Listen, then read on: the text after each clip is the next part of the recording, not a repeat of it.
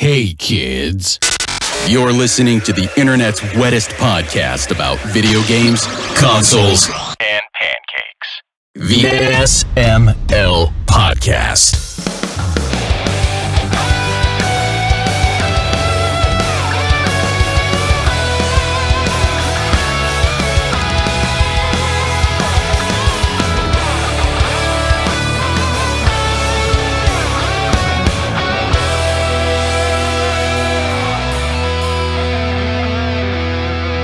What's up, everybody? This is the SML Podcast. I am your host, Joe. Joining as usual, Cole. How are you doing? I'm alive. You are. It's the post 700 hangover. Yeah. Now there's nothing cool to talk about. Oh, you're full of shit. There's plenty of cool stuff to talk about. We have an interview today. We're not alone. No, we're not alone. We're faking that we're alone right now. Go figure. When do we ever do that? For every interview ever. Dan Airey of Rainbite. How are you doing today? I'm doing great. How are all of you? Doing, we're here. We're just going through the motions. This is episode 701st episode. Yeah. I wasn't sure if this was going to be 701 or 702 because we don't plan that well. Yeah, that's true. So we're just kind of like flying by the seat of our pants. 700 episodes. So it's even worse. 700 episodes and zero experience. Yeah. So you were here from Rainbite. You just released the game Trigger Witch. For the people who don't know what this game is, give us the sales pitch. Tell us, what is Trigger Witch? So Trigger Witch is a kind of Zelda-style action-adventure game, except the gameplay is a twin-stick shooter. And it's set in kind of like a fantasy world, based around this coven of witches, except they've discovered firearms. And that's all part of the story, but they've decided that magic is, that's what grandma does. And so they're going to stick with, firearms. And, it all ties into the story, but that's the core concept. And then off you go. There's a villain, of course. And big world to explore, and good fun story. And it is bloody. The first time I shot an enemy and it exploded into giblets, I just smiled with glee. I just went out of my way to turn on confetti mode and was just like, I just want to be happy the whole time. As soon as I saw confetti mode, I was like, button pressed.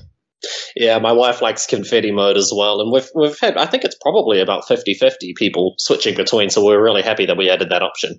Oh, that's cool. I'm surprised to hear that so many people would go for the Piñata mode and get the confetti instead of the blood and giblets. Are there actual statistics that you have that show what people are doing in game?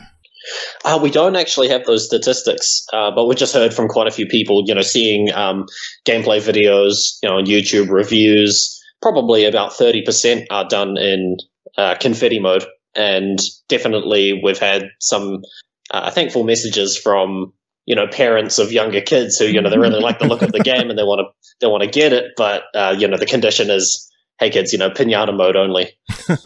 Or you can have people like our reviewer Tim, who just played it with his kid on normal mode and didn't realize there was a Piñata mode until way too late. I hope that kid's okay. Well, see, I was playing it with confetti mode on, and my youngest was watching, and she was like, "This is so fun," and I'm like, "Uh-huh." And then I didn't ever tell her that there was an option for it to be blood and gore instead. I was just like, yep, that's confetti. That's all it is. You shoot them with the gun. She said, why do you shoot them with the gun and then just make them blow? I don't know. That's just what they did. And it's confetti. And isn't that great? Yeah. She was like, you should have had to hit him with a stick. I was like, sure, should have hit him with a stick. Oh, that's good. Yeah. Well, what she doesn't know can't hurt her. So. Yeah. You hit Piñatas with a stick. You don't shoot them with a gun. Sure. She's wild beyond her years. Wild beyond her years, too. But, That leads to a good first question. Why guns? Yeah. Well, people like guns, especially in games. And I suppose it's just kind of like a Yeah, but maybe a convention, I suppose, in games where it's just such a fundamental part of so many combat systems, and when you're combining it with the gameplay of twin stick shooters, like I off the top of my head, I can hardly think of any twin stick shooters where you're playing without guns almost. And yeah, we'd kind of thought up, the whole kind of concept of the storyline, or rather tied it all in so that it worked. It worked well with guns. And the other thing with guns is that you get the option to do a lot of different, types of weapons, flamethrowers, grenade launchers. So you get like variable gameplay just with that one concept. So did the concept come first or did the story come first? I think the story came first, actually. Probably 2.5, maybe 3 years ago, we were finishing up work on another game, and we have like a big Google Word document that we all just throw ideas into just whenever we think of them. And I think this one started as a horizontal shooter, like an arcade shoot 'em up. And sadly, the other guys in the team don't really like that genre of game. That's kind of more my passion. I would absolutely have played this as a shmup too. Yeah, well, the original story was that it was going to be in like an amusement park, and you're riding your broomstick and firing guns. And each level is kind of, you've got the haunted house one and all that sort of thing. And it's actually quite funny to look back at the document, and you can see the history of me writing it down. I'll come back a week later and I'll change a little bit of it. And it was going to be called Glock Witches. Glock Witch. Yeah. But Glock is copyright. Yeah, really? I think it's a trade. Yeah, I didn't know that. I believe so. Mm-hmm. It's a specific type of pistol. Oh, so it's like the Kleenex or the Q-tip or Jell-O of guns. Basically, yeah. Mm-hmm. Yeah, most definitely. So that had to change as well. And our first game that we made, Reverie, is a very sort of traditional Zelda-like, except it's set in modern-day New Zealand. And so we already had a few systems that worked well. We kind of knew the work pipeline to make that sort of game, with the overworld and the dungeons. So we really wanted to step that up and see how far we can take that concept, but then really switch up the gameplay, because a lot of some of the main criticisms of Reverie was that the combat was quite simplistic, so almost like the original Legend of Zelda or Link to the Past. You just push the button to swing your sword. Nothing's wrong with that in my eyes. Nothing was wrong with that, but we just thought, how far can we take this? And you took it far. Speaking of Reverie, one of our other team members, Chris Taylor, is a huge fan of the game. And since you brought it up, I gotta know, are there any plans to ever bring that to Xbox? We've talked about it, and now that we have the dev kits, because we decided this time around we would release Trigger Witch on all 3 console platforms on the same day. Thank you. Yeah, because Reverie was a very staggered release. It was a Vita exclusive originally, and then it came out a couple of months later on PS4, and then Switch, and different regions. It was all over the place. 1 week it's Europe, 1 week it's America, and so we decided just everywhere, all platforms on the same day. And so we are seriously looking at bringing Reverie over to Xbox. Once porting work on Trigger Witch is done, we're kind of looking at Steam and Mac. Just while it's hot and while it's fresh, we're wanting to get as many people into Trigger Witch as possible. That makes sense. But yeah, absolutely, it's on the cards. That is very good to hear. Yeah, I'm thrilled that this came to all platforms at the same time. What are the challenges in doing a multi-platform release as opposed to doing one platform at a time? The challenges are many. There's a lot. Yeah, so you've got to get registered with all the platforms initially. You've got to get hardware as well for all the platforms. And as you are changing, they all work slightly differently with their save systems, with user accounts. On PlayStation and Xbox, of course, you've got trophies and achievements, which work slightly differently as well. So it's just really, you might change something on PlayStation and then Xbox doesn't like it, or, the Switch struggles with it, and all that sort of thing. So it's just really, I think you've got to be quite disciplined in terms of the additions and modifications you're making, and really think about what the repercussions will be for other platforms.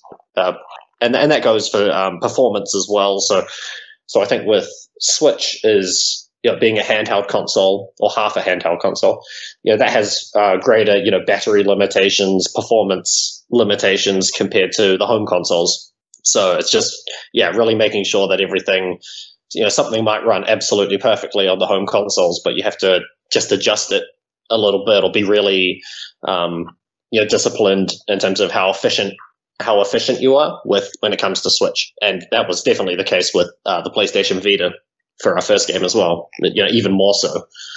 I miss the Vita. I really do. I love that system. Oh, don't we all? It's such a great Sony system. doesn't. No, they're the only people that don't, ironically. Microsoft probably misses the Vita more. That's a great console, and it didn't make, at the time, any financial sense whatsoever to release our first game on the Vita, but we just, all three of us at the time, we really liked the Vita so much, and whenever we'd hang out at university, which is where we met, we would, play PlayStation Vita and talk about what new Vita games are coming out. There wasn't much to talk about in that regard. Not much was coming out, but those were some short conversations. But it's such a great console, and we're really happy that we released on that first. What were the different challenges that you ran into bringing something from the Vita to a console? Well, one is, I suppose, the screen size. So, like your monitors and your televisions are generally 16:9. Some people get into, really extreme with the super wide screen, triple monitors and all this. But the PlayStation Vita is actually not quite 16:9. It's a few pixels different on the vertical. And so it's like 16:8.5 or something. Yeah, it's like very close, or even 8.8. But with a game like Reverie or indeed Trigger Witch, the width and height of the screen really matters when you're looking at a room, because the camera can't scroll beyond that point until you shift into the next room, much like any other Zelda, I suppose. And so, bringing that over to PlayStation 4 rather, and Switch, we kind of had to just slightly adjust some of the logic. And on PlayStation 4, if you look really closely on each side of the screen, there's actually like 2 pixels of black just to block it off, to make sure that you're not seeing anything that you don't want to. But it's not too noticeable. I never noticed that. I'll have to. I didn't notice it at all. Well, that's job well done then. GG. Question from chat. M317 asks, what console is the easiest to program or code for? If you can answer something like that. Yeah, I think for us, we found the Switch quite good. The Switch is quite forgiving. And I suppose it's not just in terms of programming, but it's also the whole release pipeline. Like, how easy is it to test on the development kit and everything? And the Switch seems to be quite good for that. The Xbox, that was the last port that we did for Trigger Witch, and that was a bit more. We just weren't used to their flow. I won't say it's a negative, because I can actually see how for people set up for it, it would be really useful. Or for big teams. For really large teams, the Xbox is great, but for a smaller team, we found the Switch really good, and the PlayStation Vita, ironically, was really good, and that's why you saw a lot of indies come out on the Vita, despite it being a smaller install base and less popular. You could port it fast, and there would be no issues. The Vita was really home to a lot of good indies and RPGs, and it seems like the Switch has taken that mantle and run with it. Well, every week, you look at the upcoming releases for Switch, and there's just so many. It's huge numbers. Oh my god! I get emails from Nintendo. It's like new releases this week, and it's just a page and a half of game titles. I'm like, oh my lord! It's an essay. My kids read the essays of new releases. The Switch news on the homepage. I don't know who told number 3 that it's there, but somebody did. And now she reads it, and then she'll be like, all these games are coming out. And I'm like, please stop. Please don't click that button. Well, it's good to have kids reading books, isn't it? So. Yeah. I was like, I know that I encourage you to read, but this is not the reading material I want for you. We're too poor for this. Yeah. By comparison to Vita, I think one of the advantages that we liked releasing on Vita was that the week that we came out with Reverie, no one else was releasing, or I think there was one other game, which was Neurovoider. I still remember. But that's one of the challenges in the modern kind of indie environment is it's not just making a good game, but people have to know about your game. Discovery on the digital stores is, getting more challenging, and it's even way more challenging than it was just 2 or 3 years ago. So that's something that we focused on more, as well as marketing, get the word out there, trailers, screenshots. It's definitely a challenging environment, but at the same time, it's good that it's almost freer in a way. Like there's people who are making games nowadays that wouldn't have been able to make them 5 or 7 or 8 years ago. So it's pros and cons. You self-published for Reverie, correct? Yes, in North America and Europe, and Australia and New Zealand. Now you're working with eastasiasoft on Trigger Witch. How is it working with a publisher instead of publishing on your own? So, eastasiasoft, we worked with them on Reverie, and they published in Japan and Asia, as well as they handled the physical editions. And that was a really good experience for us. They're really great to work with. They just have they release a lot of games, right? As a publisher, they release a lot of games, and so they can really give some good advice, and they know what works and what doesn't work, compared to us who, we might release a game every 2 years or a year. And so we just have so much less data to work with. And they made a huge effort for Trigger Witch for us. And we're really thankful to them. And it was great working with them. They handled, localizations and, just all sorts of marketing and all that. So we could a lot of the time we could just focus on the game. And we basically did. We didn't have to worry about too much publishing stuff, at least not until the end of development. It was great to be free to just focus on Trigger Witch rather than having to spend 30% of your time on Trigger Witch paperwork. Yeah. What kind of crazy paperwork do you have to do anyway? I figure there's rating stuff, there's company stuff, finances. What else? What eats up your time? So there's kind of the approval processes for each of the 3 platforms that, to initially get accepted. With PlayStation, you need to have a static IP. So you've got to call your ISP, get on a static IP plan so that they don't change your IP address. So that's, even that is quite a bit more than Steam requires. I think Steam is by comparison, quite easy.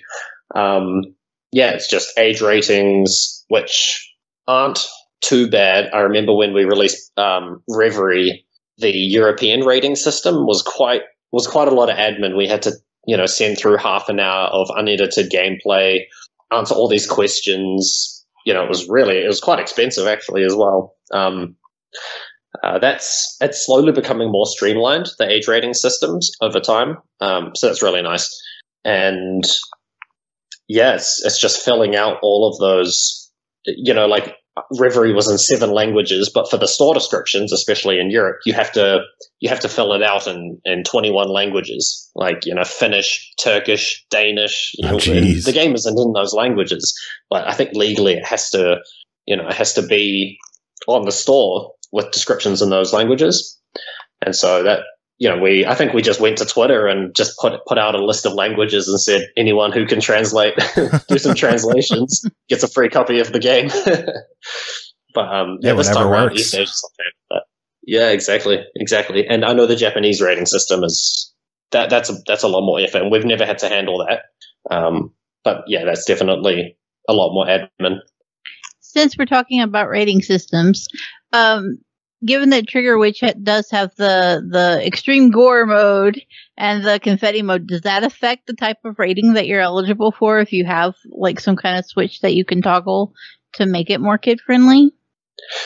So we you actually don't get any advantages from that, which is a little bit unfortunate, but it's because the platforms can't guarantee that a kid won't go into the menu and just turn off Piñata mode.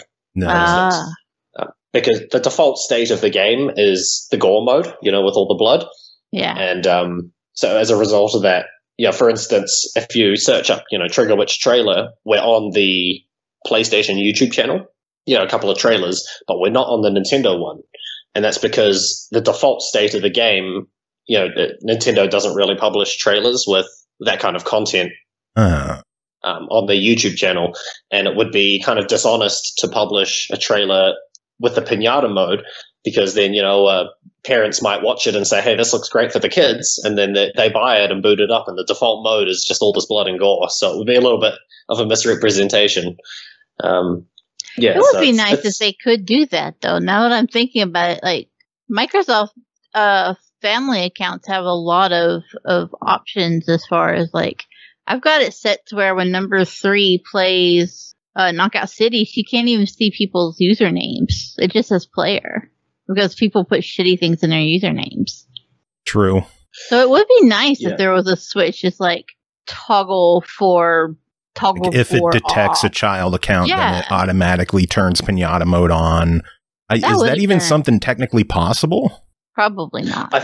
I think it is possible. What you mentioned with the multiplayer usernames certainly is. I think platform holders and age ratings agencies have gotten a lot more aware over time of people talking to others online, maybe kids talking to adults in multiplayer rooms, and so there's a wide range of options for multiplayer modes. But Trigger Witch obviously is kind of just a local game, so we don't really get access to a lot of those tools which are built specifically for online play.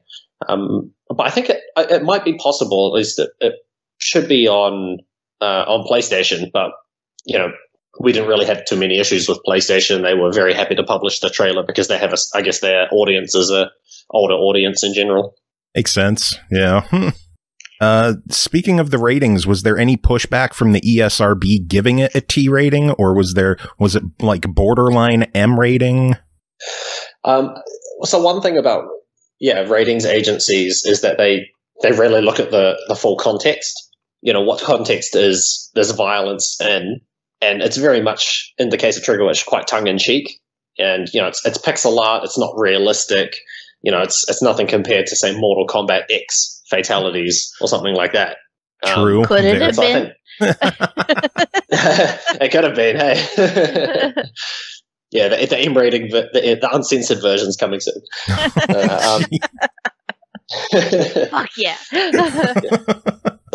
It's pixel art. It's a cute, colorful world, and it's just a bit ridiculous, I suppose. So I think most people would look at a game that's really realistic in terms of its violence and compare it to Trigger Witch, and it would be unfair to rate both of them M in a way. So I think it's quite comfortable at T. There's no sexual content and no offensive language. There's a bit of smoking, but nothing too major outside of the violence. So it's just kind of taking like a big picture look at the game, and what message does this game send, and what is the tone? What is the tone of the violence, I suppose? Yeah. Growing up in the 80s when like everybody smoked, it's still weird to me to see like use of tobacco as a rating descriptor in movies and games. Like just everyone smokes, don't they? Being a kid, everyone did. I used to have to run into the gas station to get my mom cigarettes. That was nothing back then. I used to buy my dad cigars for him. Yeah, you wouldn't get away with it now. Yeah, I think my mum was, of even earlier era where it was the same. I think when she would be 9 or 10 years old and be able to go down and buy cigarettes for her dad. In New Zealand, there was actually no age restrictions on cigarettes until I'm not even sure the 80s. But 10-year-olds could buy them for themselves if they really wanted to. That's a stressful day at preschool. Someone threw silly putty at me. I got finger paint in my hair. Shit's just crazy. I need a smoke. Carnage asking, what games inspired you? Being that it's a twin-stick shooter, my favorite genre, curious if you are a fan of Geometry Wars or Enter the Gungeon, two of my favorites. Yep, so I really like both those games. They're great games. I've actually been playing Into the Gungeon quite recently as well. And big fan of that. We obviously, Trigger Witch isn't a roguelike at all. We sort of specifically veered away from that because there are quite a lot of options in that category. But other inspirations for Trigger Witch would be there's a Japanese-only game for Super Nintendo called Gunman's Proof, and it has an English fan translation, and that is almost the prototypical Trigger Witch, but with very different story and very different themes. And it doesn't have any puzzles. It has dungeons, but they're combat only. So we just kind of, I looked at that game and I really liked that game a lot. Played through it a few times, and I just thought, hey, this is a great concept, and no one else has really done this. And there's a couple of restrictions with the Super Nintendo controller. There's not twin analog sticks or anything. You can only shoot in 8 directions, and it's a little bit uncomfortable. So I just thought, hey, let's take this witches with guns concept, combine it with what we already had with Reverie in terms of a Zelda style overworld, and Gunman's Proof. And hey, it might make a good game. I have to look up this Gunman's Proof game. I have a feeling if Chris Taylor were here, he'd be like, "Oh, I know exactly what that game is." Chris seems like the guy who would know that stuff. Yeah. I think if you look it up, you can definitely see even just a Google image search, you can probably see some of the inspiration. We really took it to the next level in terms of blood and gore. We have a lot of dungeons, probably a more involved storyline, and a very different setting. But the broad gameplay definitely is quite similar to that game, and it's a great game. I'd recommend checking that one out as well. I'll definitely have to look that one up. Jono himself in chat says, as a pixel artist, how do you feel about the inevitable comparisons to Link to the Past? Which pixel art has been your biggest inspiration? So Jono himself is the writer for Trigger Witch. I recognized the name and figured that would be fun. A fun question to bring up. Yeah. He knows this annoys me. Yeah. No, and shout out to Jono. He really just made the story of Trigger Witch work as well. He put in so much effort, and just took the game to the next level. Is he who we yell at about puns? Yes. Okay. Yeah. I'm a fan. Most of the time. we had a few. I think we had a few ones sort of locked down already. Like the main character's name is Colette, which is a mixture of Colt and Beretta. Yeah. And then one of the secondary characters, Remy, is of course based on Remington, the Remington shotguns. I picked up on that. Yeah. But going back to the question about pixel art, I think it's not a bad thing for people to look at a game and sort of, people kind of make sense of things by what they already know. And Link to the Past as an example is a super popular game. It's basically an all-star video game. And so, a lot of people are like, oh, it looks like Link to the Past, but that's sort of just kind of making sense of Trigger Witch, by what is already kind of known, so it's, I think it's fine. And it's a bit unfortunate. Some people think that the odd person thinks that we've somehow stolen artwork directly from it or something. But no, it's just broad kind of styles. And you almost want that. You want someone to look at your game and be like, okay, I sort of know how this plays. So the similar viewpoint to A Link to the Past, people kind of know what to expect. Like, oh, okay, it's a top-down game.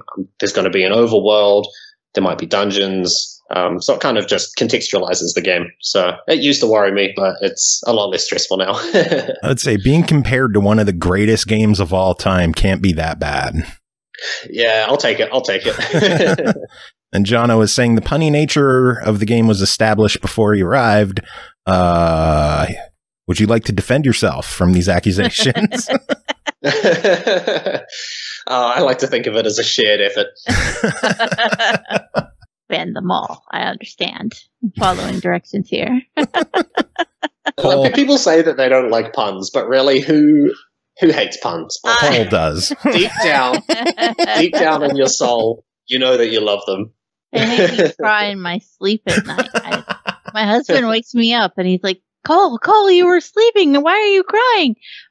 I dreamed of a pun. It was bad. Yet you continue to play the Paugy games from Lightwood Games. Yeah.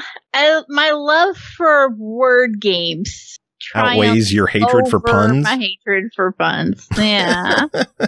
Literally I'm Carnage. I'm a ban him now, though. Ban Carnage. Get out of here. Which puns don't you like?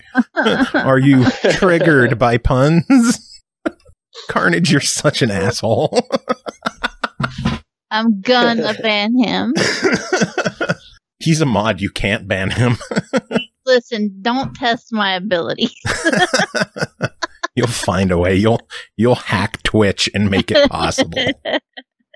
Who's the owner of Twitch? Let me go be friends with him, and then I'll make it happen.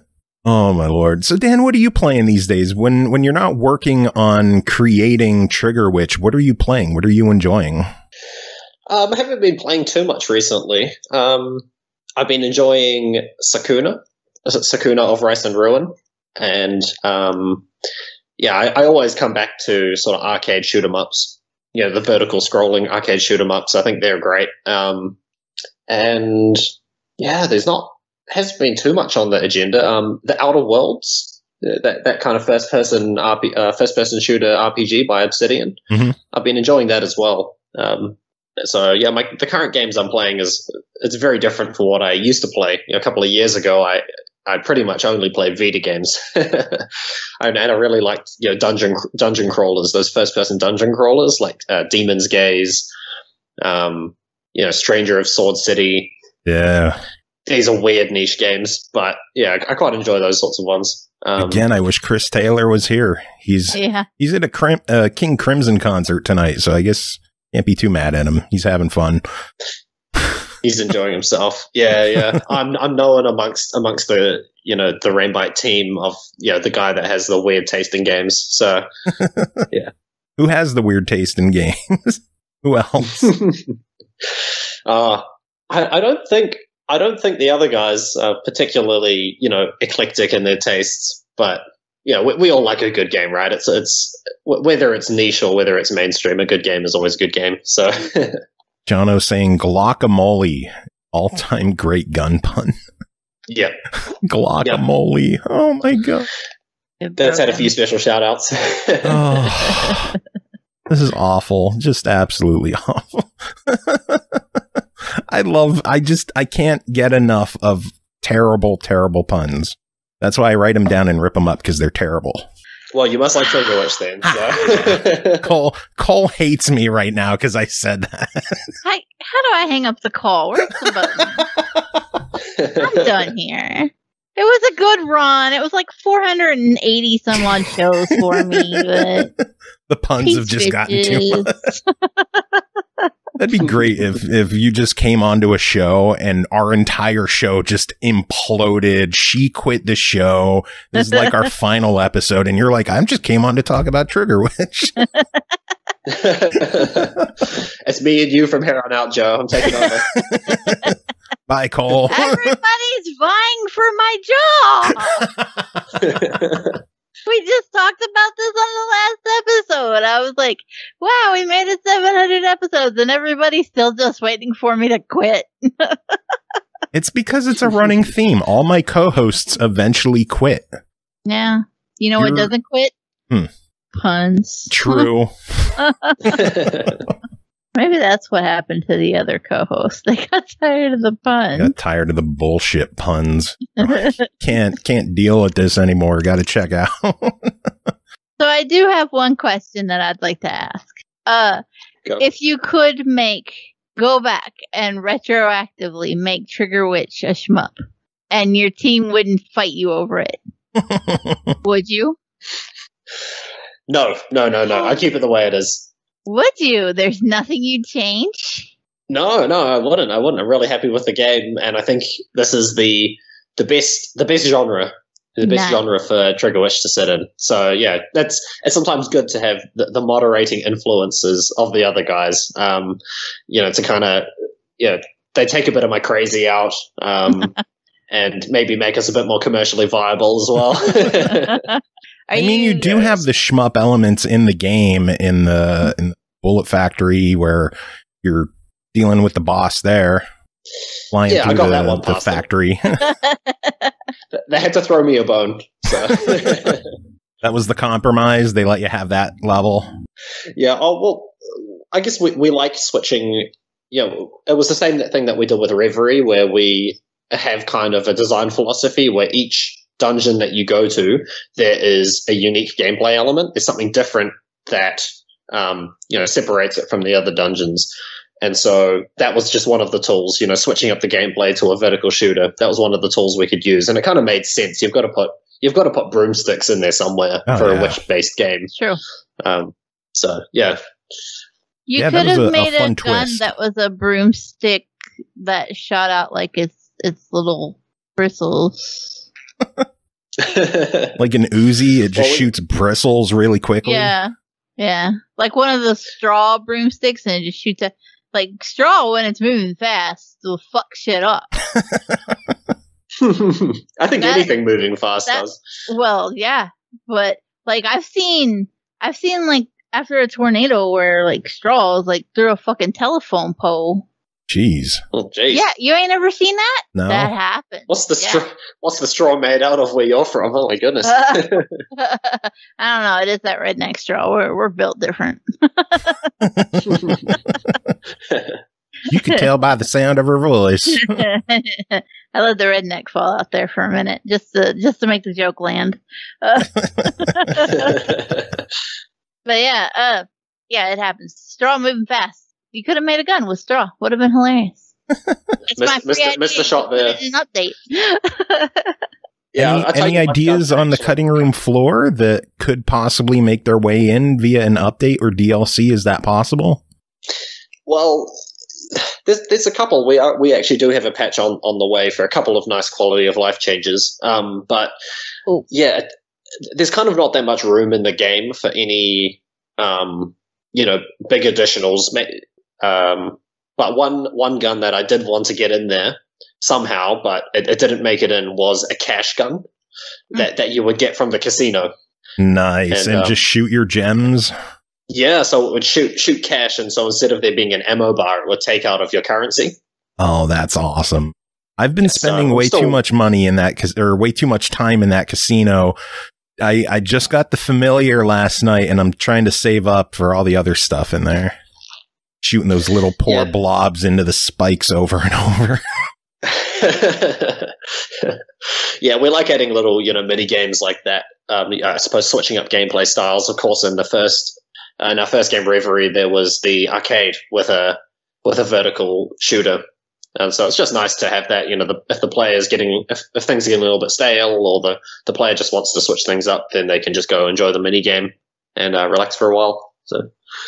Nice. Well, Cole, what other questions do you have? I know we've been chatting for quite a bit.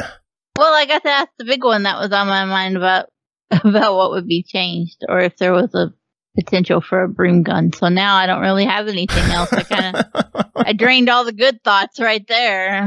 Oh, geez. You side swiped me with the confusion over straw going through telephone poles. I thought everybody'd seen that.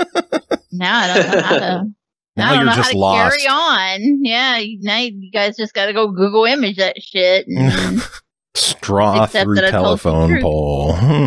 After a tornado. The tornado part's important.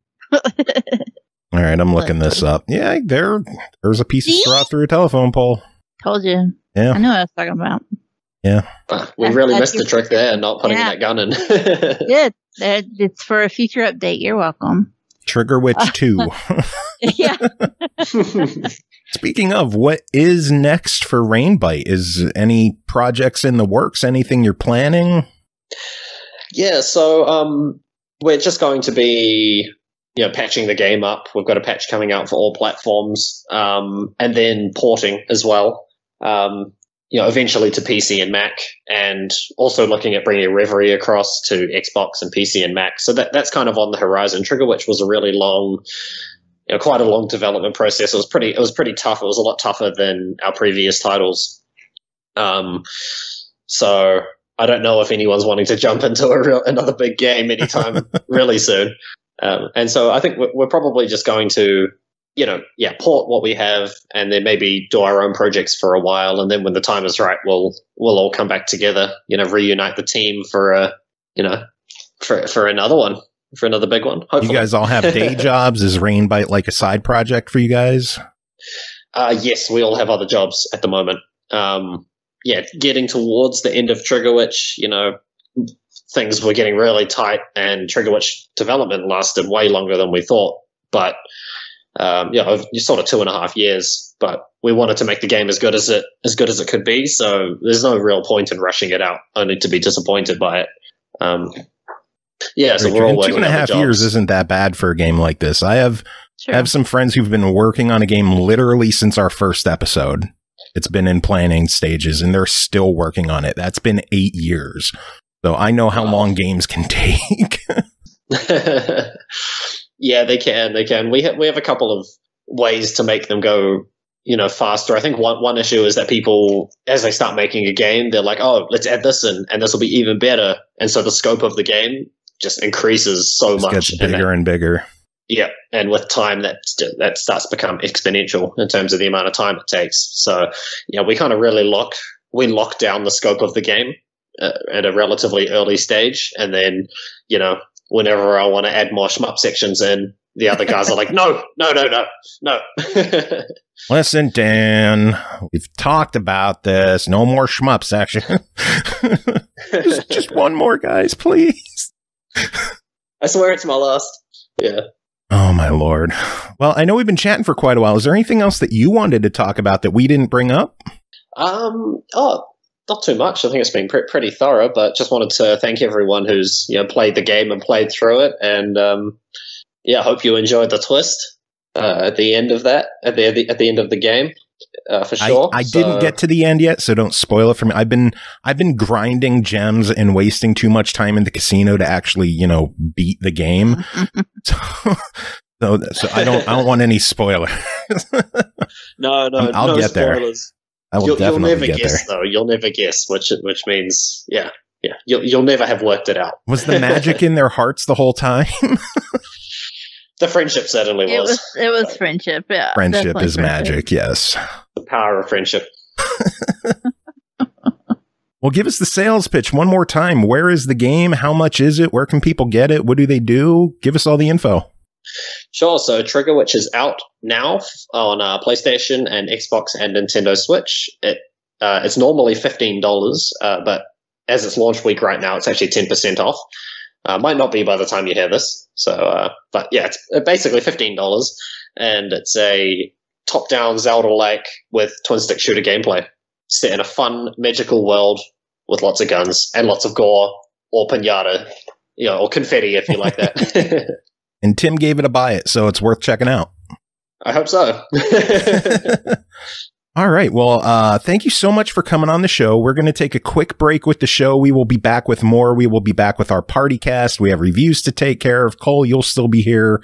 Yep. Dan, it was a pleasure having you on the show. It was a really good chat. I can't wait until Reverie makes its way over to Xbox. Definitely keep us updated on that. And if that happens, you have to come back on and chat with us again. Thank you very much for having me. Yeah, it's been a real pleasure. And I'll definitely keep you updated on Reverie. But you've got to keep me updated on the ending of Triggerwitch once you finish it. Will do. Absolutely will do. Do you have any final words? No, just thank you very much for having me on. And thanks for everyone who's supported us and shared Triggerwitch on social media and bought the game. And I really hope you enjoy it.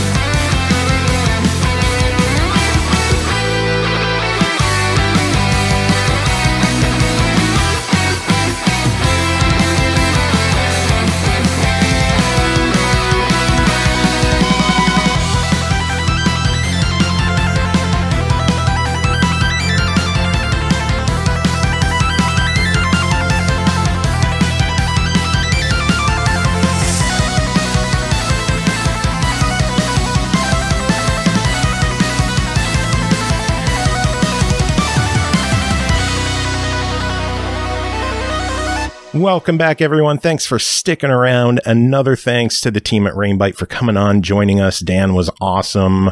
Cole, what'd you think? It was a good chat. It was a good chat. Trigger Witch is awesome, and someone that could back that up. Tim Ekkebus is here. Hey, how's it going? Good. How are you? Yeah, I'm hanging in there. I've encountered sickness again for the first time in a long time, and it's no good. Don't like it. Never is. No. But you know what it is?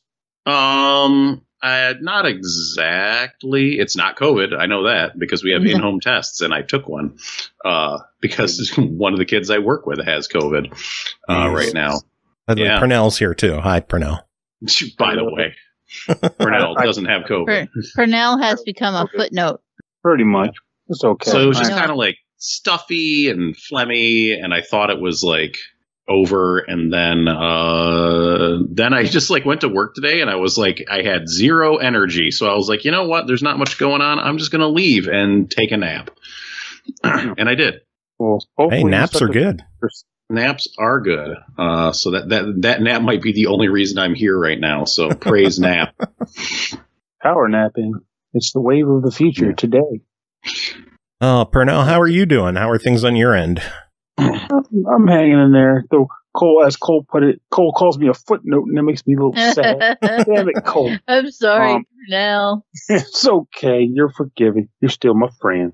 I'm hanging in there myself. I'm in a bit of a weird funk now myself, but thankfully, believe it or not, games and exercise are a good way to go about doing things.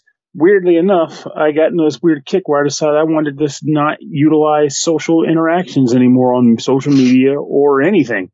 So I'm going for a good period here. Let me see if I can go for a streak.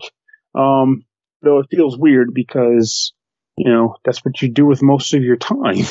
When you don't have that to do anymore, things get weird. But, reading lots of news articles and playing your Switch a lot. Nothing wrong with playing your Switch. That is true. I love that little bugger. But yeah, I kind of been doing that. And funny enough, I also finally started on my pull-up goal. Goal being to actually do a pull-up. Goal being one. Yeah. One pull-up. I've been there. The fun thing about, a friend suggested one of those, apparently it's like a pull-up assist device, which I didn't even know existed, believe it or not. Well, and if you have a bar, you can get like a resistance band and use that that's what I have. That's how I got my considerable self up to start doing pull-ups. That might be something to do for when I'm at the house too, because given how weirdness with COVID is taking place, who knows if I might be doing it if I want to do it at the gym going forward. But there's this thing that they have there where it's like a platform you can kneel on, and then you set a certain weight assist level. And then you do pull-ups that way. And not TMI, because I'm not ashamed to admit it. I weigh basically, I'm between 250 and 260 pounds. So I put about 80 pounds assist on there, which is basically saying it gives you 80 pounds that will just pull you up without you having to do it. And I was able to pull myself up with that. I was able to do basically 5 sets of 5, which I was like, wow, I can do more than I thought I could. You're probably going to be able to do a pull-up on your own real soon. Like from gauging from my process with that, you could probably do it on your own pretty quickly, I think. I'm looking forward to it too, because my dad was like, "Why would you want to do that? That's not really a need." I'm like, I'm paranoid. You see, I'm that guy who feels like you never know. It could be a day where I just happen to slip and I'm hanging off the edge of a ledge of some sort. And I really hope I can pull myself up in this situation because no one else is going to do it. And he's like, yeah, but what are the odds? I'm like, what are the odds? You don't fucking know. Nobody knows. So that now you have me paranoid that something's going to happen and I'm going to be on a ledge hanging for my life. Hey, it could happen. It could absolutely happen. Hate you, Pernell. I mean, people claim, will I ever see a live bear when they're talking about, play dead, don't confront a bear. Just kind of put your arms up and look big. For a bear. Why do I need to know that? I'll never see a bear. Next thing you know, you're at the fucking rest stop pissing in the bushes. And I'm like, what the fuck? This is a rest stop. What's a bear doing off 95? Well, don't you wish you took notice of that lesson on how to make a bear go away? You wish you did now. You never fucking know. So I'm that guy who never knows, so he wants to be prepared, which is funny because I can't fucking swim. I've just gotten by by being tall enough to stand in water. I can stand in water. That's been my life. That's been my way to get out of it. But I mean, you're tall enough. Yeah, but then the question becomes, what happens if a tsunami comes through? And the answer is, that's when the gun comes out. Because I know what's going to happen. I ain't going to drown. Fuck this shit. I'm done. I thought you were going to like start shooting the tsunami. Like, Actually, people were shooting the hurricane in Florida.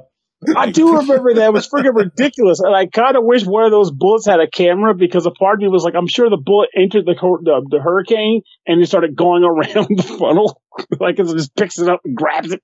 Like once the momentum propulsion goes away, it's just another object in the storm. So, and then the oddest part is like it goes into the storm eventually lets it go. So essentially, does that mean that the hurricane fires the bullet? Murderous son of a bitch hurricane. He's just shooting bullets all over the damn place. But there's your next movie, by the way. You got Gun-nado. Gun-nado. Pretty sure that happened. A gun flash to like some rural town with like abundance of gun shops, and just like takes all the ammo and picks it up and starts firing bullets. How do we stop this thing? Kevlar it up. Put on lots of Kevlar and pray to the gods. I'm just imagining the tornado growing arms and picking up guns. Shooting them. Just like imagine this gun just like grabbing coming all this the fall bullets. to sci-fi.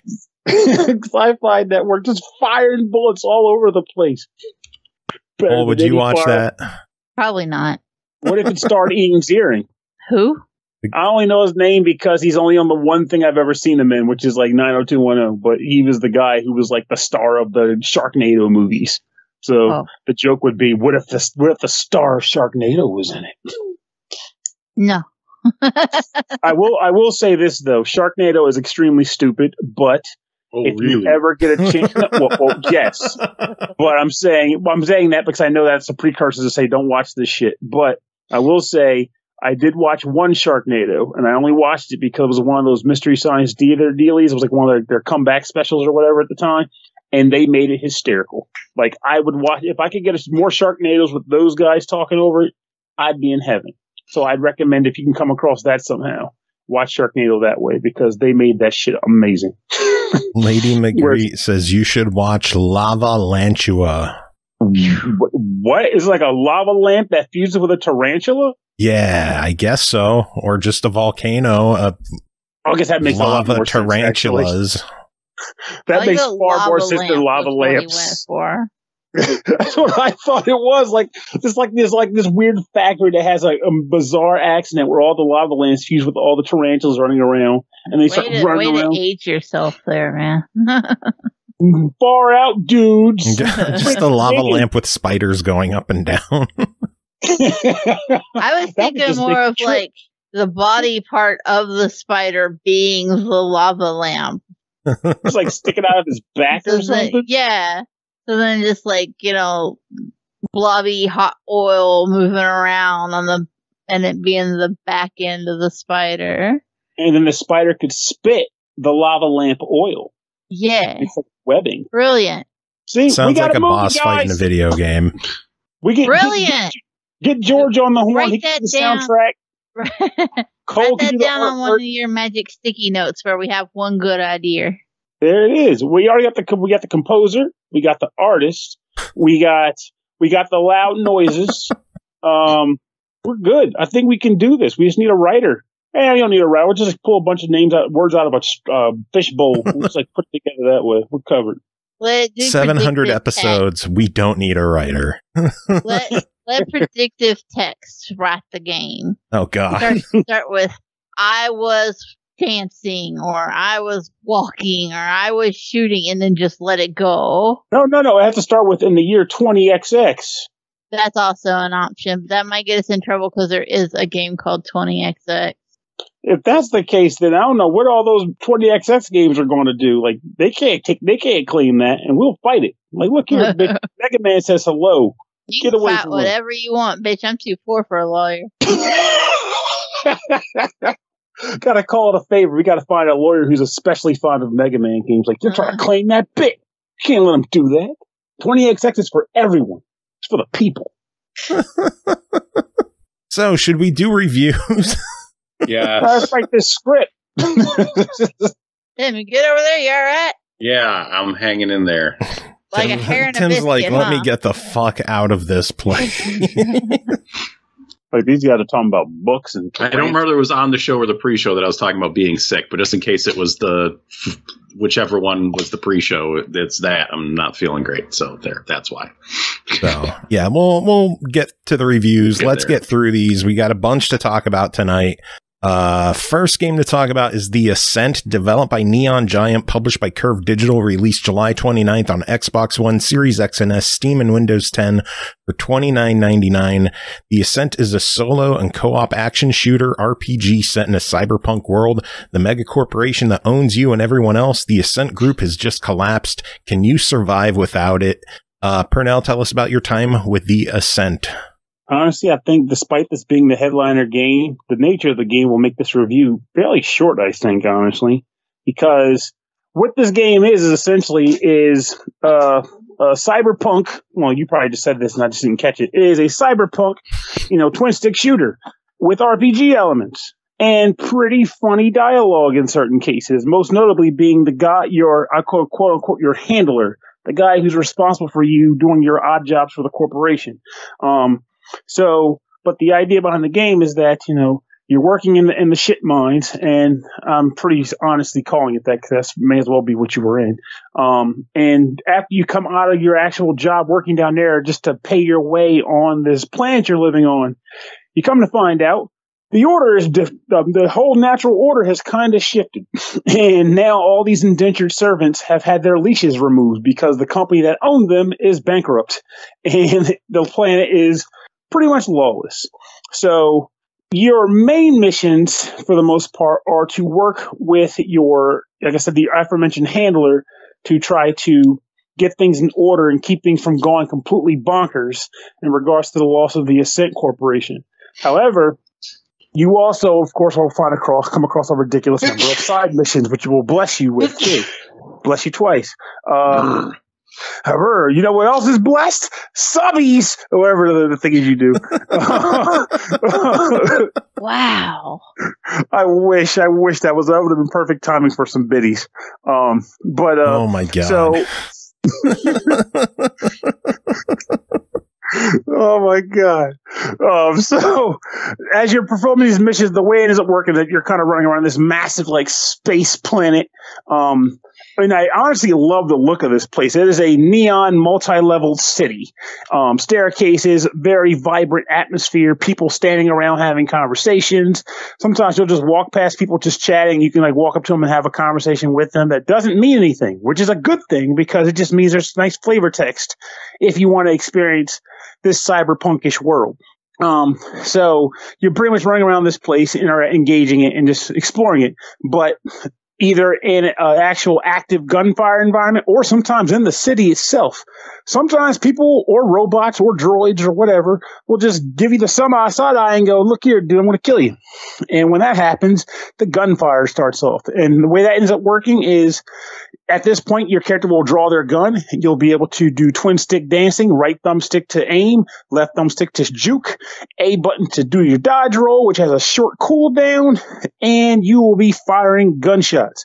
You have a main weapon and a sub weapon, which can be switched between with the Y button. You have a grenade, which unlike a lot of other games, you don't just have a supply of grenades. You have to actually charge a meter, which is done by doing damage to foes, which eventually charges up and you can throw one grenade. I have mixed feelings about that, but it means I won't rely on them, and I'm also not counting inventory of grenades, so it's not all bad. Also, I with the actually guns, kind of prefer that method because it encourages you to use it instead of sitting on a stockpile.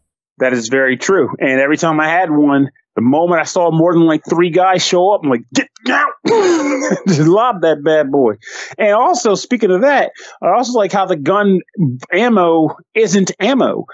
You don't have to count your bullet stock. You don't have to worry about finding shotgun shells or plasma rifle shells. It's just, you have a capacity, you run out of bullets, and you just reload and keep going. There is no bullet limit, which is freaking great because you You can pay, if you're the pay and spray type, you can do that. If you're the precisionist, you can do that because you don't want to reload too soon. But all in all, you can fire guns at will, and that's freaking great. In addition to that, you also have 2 augmentations, one for the left bumper and one for the right bumper, which can be any number of things, but primarily various types of attacks and like defense maneuvers and stuff like that, which you can trigger. And when you use them, they then have a cooldown and you can use them again. Another interesting aspect to this gunplay, though, is that if you use the left trigger, you aim up, which isn't a thing that is typically done in games like this. Oh. But and an interesting aspect there is like so like if you're running straight ahead is one thing, you'll be firing your gun, blah blah blah. But sometimes it might be like a bit of like a staircase or an upper ledge that you're coming up across. At that point, you'll want to aim up so you can shoot over into the staircase. Sometimes you might fight against taller enemies, in which case you want to aim up so you can fire at the higher part of the target. And of course, it then factors into the cover fire system, in which case you go behind an object and you don't push a button like you normally do. Because a lot of these games, you walk up to it and press the cover button or whatever. But in this game, you push the crouch button and then you walk behind the object, and that is pretty much you being undercover. But if you hold the up aiming button, your guy will kind of like raise his arm over the object, and it does almost seem like a pay and spray style fire and spray system, because even though you, the player, can see, it looks like the cave character's just like, I hope I'm hitting things with this gunshot. But that's how you are able to tell if you are firing over the cover space, and I honestly like that a lot. This game is interesting in that there's a few things worth mentioning here that I need to mention. One, I haven't played this. Well, it sounds like you've been playing it, Joe, in which case you can answer this. But I haven't played on a Series X, but I have played on an Xbox One. And once you get into the game, loading is no big deal. But getting into the game proper, go make a sandwich. You'll be waiting a minute for that game to load. It is not that bad on the Series X. That is good to hear. So those of you who have Series X systems, play it on there. But if you're playing it on a base Xbox One, prepare for some loading. But like I said, once the game is up and running, I think there's been like a few times like on like transition scenarios, like going like when you're leaving the big city to go to like smaller maps. I've had moments where it might load a little bit, but nothing like as bad as the beginning of the game. Though with that said, I should note, I do run this off of an external hard drive, so maybe that factors into it too. I don't know, but worth stating. The narrative, I mean, I guess it's par for the course with games like this. I didn't really care or get much drawn into the narrative proper. The world exploration's been pretty good, but the problem is with games like this, when you're taking on like a jillion side missions with a lot of moving and fast travel and junk, and the narrative itself isn't particularly strong, more of an excuse to get you to do what you're doing, you just kind of don't care.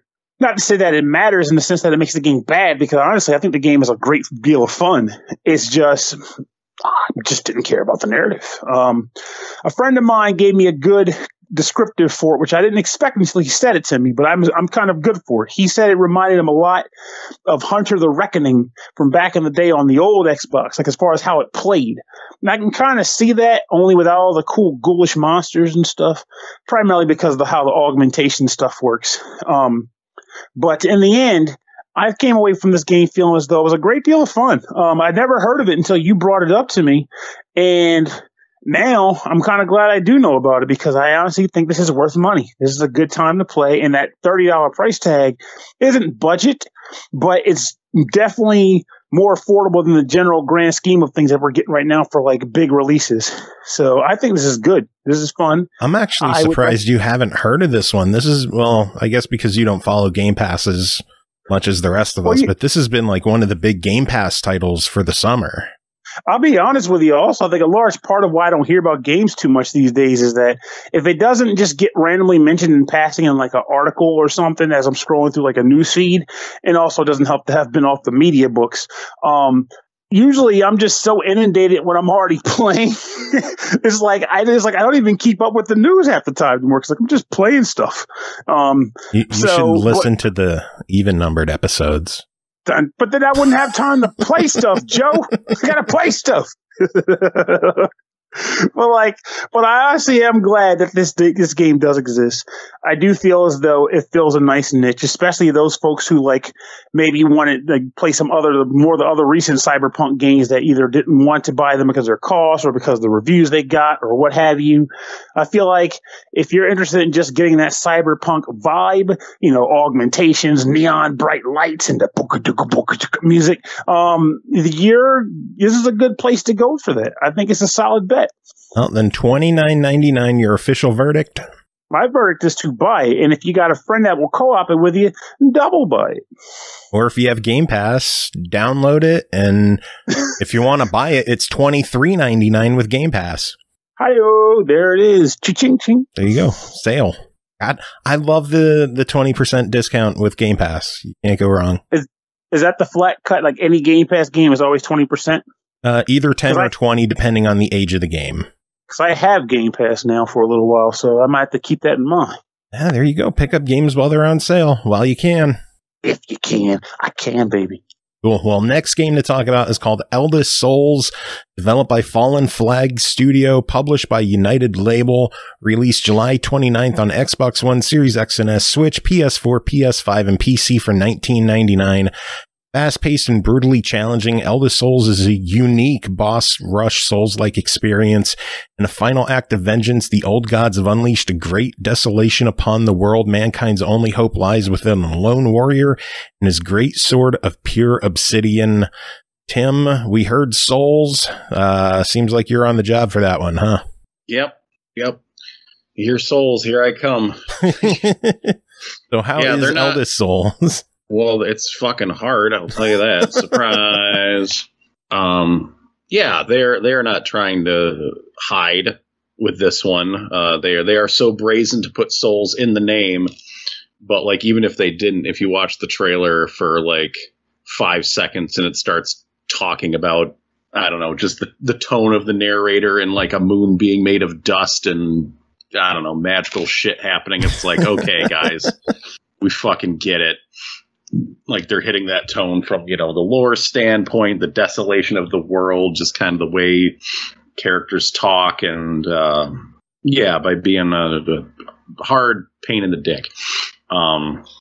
That's how it's going. But yeah, this is a boss rush game. That is all that is going on in this game. Is you have 10 bosses to kill. That's it.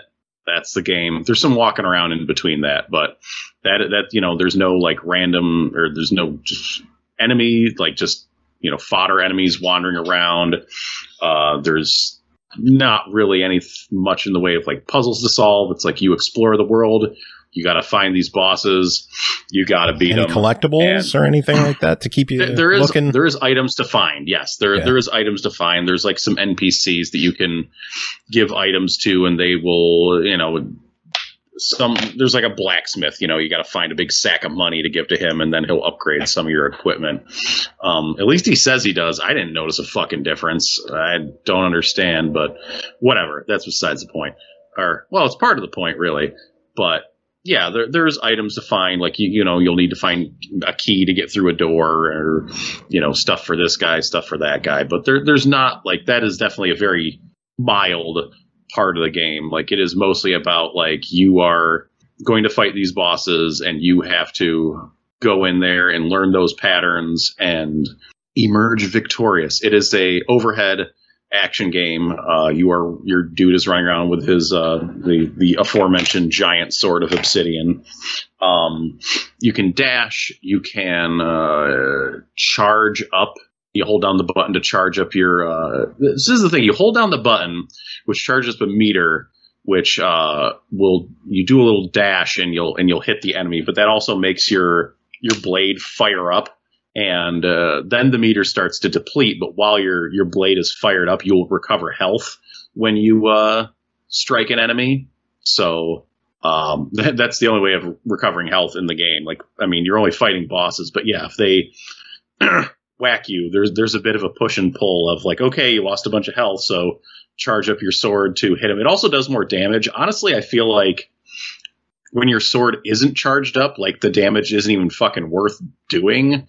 It's so pathetic. It's like always like, no, just if you're not charging up your sword before you hit things, like, what are you even doing? Not a lot of damage. That's what. So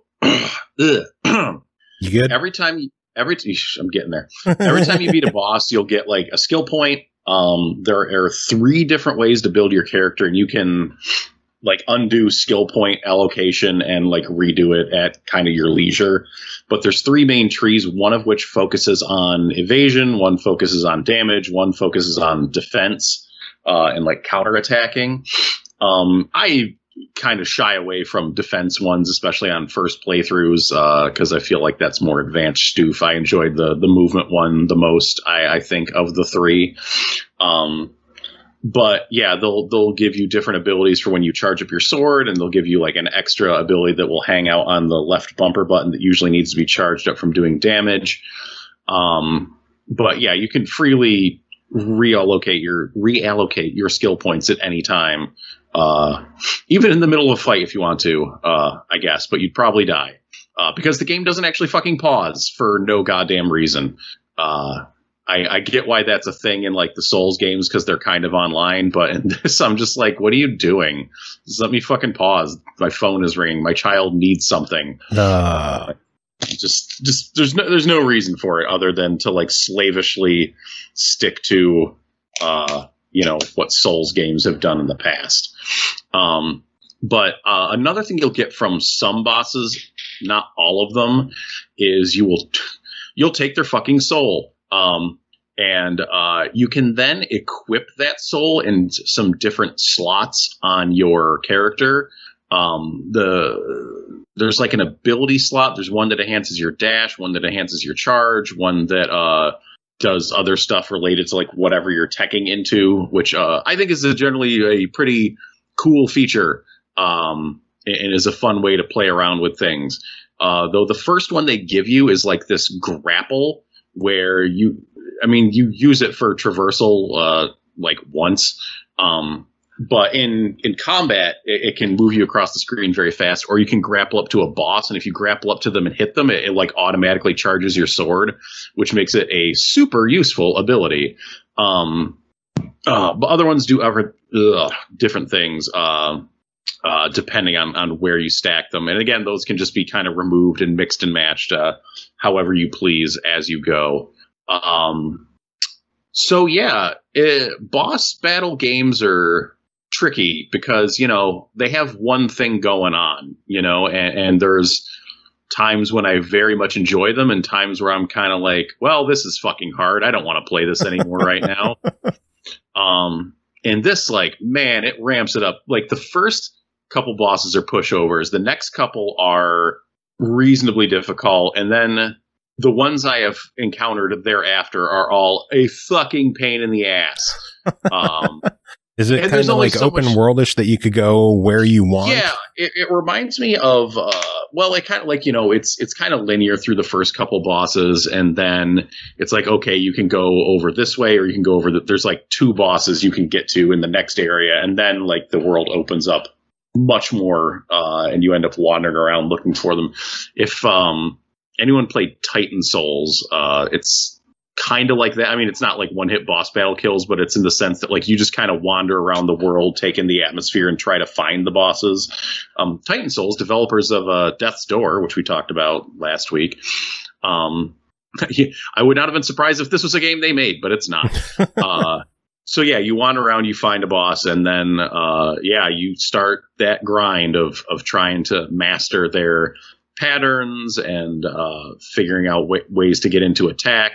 And it's just a grind at that point, and either you are into that or you're not. I think the game has some decent tools. I mean, obviously, like there's dashing, and the invincibility frames of dashing is a thing that's pretty heavily relied upon in Souls combat. Instead of a meter here, you have like 3 or 4 dashes you can take, and then it slowly refills back up. But yeah, it's like, you get to a point where it's like, well, I have one boss I can work on. This is the only thing I can do in this game. So it's not something I think you're going to have a good time if you sit down and try to just plow through it. It's like you're going to sit down, play a boss for a bit till you get frustrated, and then probably put the game down. But will it keep you coming back? I don't know. So like, I have not beaten every boss, and I don't know if I want to go back to it, is the thing. It might just, like, something about it is not my cup of boss rushing / Souls game tea. Like, it might be a bit too oppressive in its difficulty. But it certainly has an audience out there, for sure. Graphically, I think it looks nice. I think the world is really cool looking. I think that I really like the music too. I think the music, which only really pops up in boss fights, has a really nice mood to it that's nice to listen to. Though when you're fighting a boss for the 20th time, it's kind of like, this again, you know. And yeah, you're gonna die a lot. And it's the other thing is, in a game with this kind of a very narrow scope, there's only so much you can do. You know, other than fight those bosses, like in, you know, a broader, more richly populated Souls game. Like, usually it's like, okay, this boss sucks, it's kicking my ass. Well, I'm going to wander around and like kill shit and look for secrets and try to like upgrade myself like a little bit before I try it again. And this, it's like, well, you could just reallot your skill points into a different tree. And I should say, like, you can't like you can't have like some dashy skills and some strength skills. It's like you are committed to one. So it's kind of limited what you can do even under those trees. So yeah, like, I mean, I think the game is good as what it does, but like, you are probably going to know if what it does is something you want to deal with. Yeah. Well, it's $20. So what is your official verdict? I mean, I think it is I think for the average person, this game is a try it. Like, you're going to try it. Like, if it was on Game Pass, that would be stellar, because you'd probably be able to see, you know, how far you could get and see if it'll really sink its teeth into you. I mean, if you are the Souls type person who is really, really, really looking for that challenge, like, yeah, by all means, sir, step into the arena and be raked over the coals again and again. But yeah, for me, it is a try it. I think for most people to be a try it, but it's not for lack of its quality or it not succeeding in what it's trying to do. It's just like a real motherfucker of a game, really. So congratulations. That's probably going to be on a box quote. It's like a real motherfucker of a game, the SML podcast. Yeah. Throw that on your Steam page, guys. Yeah. All right. Well, that is it for you, Tim. We will let you get going, get some rest, fall asleep, feel better. Yeah, sounds good. And I'll see y'all next week with a Vita game. A fucking Vita game. That's right. Wait, what? Yeah, yep. Buddy. Vita exclusive. I think I need to know what that even is, even if it's what the hell's still coming out on Vita right now? Witch Crafty is the name of the game.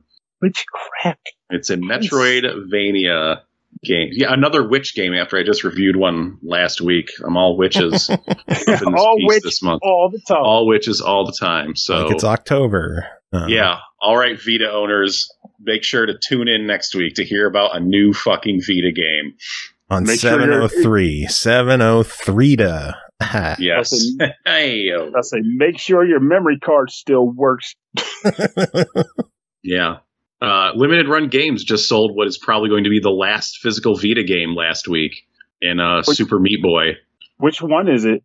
Oh, Super Meat Boy. Yeah. They finally did their limited run of Super Meat Boy, which was like super fucking limited. Like, I think 2,000 copies between the limited and regular edition. So it's sold out in like under a minute. Like Shocking. When it went up both times. Yeah. I mean, like, I was not looking to get it. I am not a Vita collector, but I know that thing is going to be worth like so much money down the road. Yes, it is. And honestly, even if I did want it, I knew for a fact I wasn't going to pull it off because of fucking limited run games. Oh my God. Especially when there's something on the caliber of this one. Yeah, so. That was, I'm trying to think, the only thing I had to quick draw in limited run games was the Return of the Obra Dinn Collector's Edition, which I did get. Ooh. That was like a year ago. What good stuff came in that one? Well, there's a copy of the fucking book from the game, which is pretty rad. Nice. Yeah. I think it has a soundtrack in it and maybe a map. I don't remember. It's over on that shelf near me, but I don't want to. Oh, it's about an awesome people. That means it's already going good. The important thing is that last week I was able to get in my pre-order for a Playdate for 2021. Playdate? Yeah, good. Is that going to be the next Ouya? No, fuck you. I can't believe you would drag its name through such... I'm not sold on the Playdate. All right. Well, obviously, because you didn't buy one, but I am. Yeah. But yeah, no, I just think it's so cool that, like... What is this Playdate? So the Playdate, you might have seen it. No, it is not. It is this yellow portable system with a crank on it. With a crank, as in you have to turn it to power it up? No. That's its analog input is a crank. That is... How have you not seen this? Me. It's me. I know, but it's like it's been floating around for like 2 years now, and I'm just surprised that it hasn't crossed your eyeballs. Yeah, so it's a portable. It has, and the crank is kind of, the thing. It's like, it's the weird thing with the crank. This fucking thing. It looks like a Pikachu. Okay, but yeah, so like kind of the deal is that when you get the system, like, it comes with 24 games. But they're released over the course of like a season. So like every week, 2 games will download onto your system on a particular day. And it's just kind of the fun of like you're getting a couple, and like, they're not like crazy bangers. Like it's a small, more closer to Game Boy Power handheld. But it's just like, you don't know what you're going to get. And they're all going to be, these weird creative things. Fucking Lucas Pope is making a game for it, by the way. Speaking of Oberdin. But also it has a totally open development SDK, so you can sideload games onto it that people make. You can make games yourself. Like it has a browser-based game development tool. So I think there's just going to be like a lot of fun stuff to come out of it.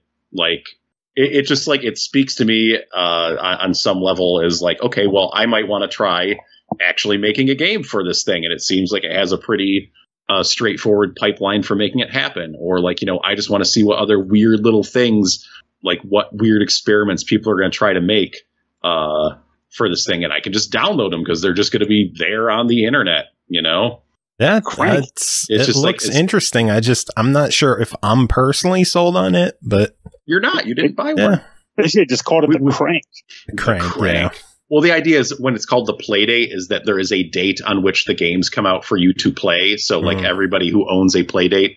Well, I don't know how it's going to work because like some people are getting them in at the end of 2021, but some people are getting them like in like 2022. So like, how does the schedule work? Is it like from the date you like first sign on with your Playdate? So that way, because obviously by the time some people get it, other people will have already played a bunch of games on it. So that kind of is a little different, but yeah, I don't know. It's just like, I love portables in general. And it's just such a unique thing. I had to. I have been dying to check it out, and I've been closely following it for years. So I was happy to get in and get one for 2021. So when I get my hands on it, I'll tell y'all about it. Nice. I look forward to hearing about it. Yeah. I look forward to hearing the crank yank. Yeah, crank yak. All right, Tim, we're gonna let you get going. You have any final words?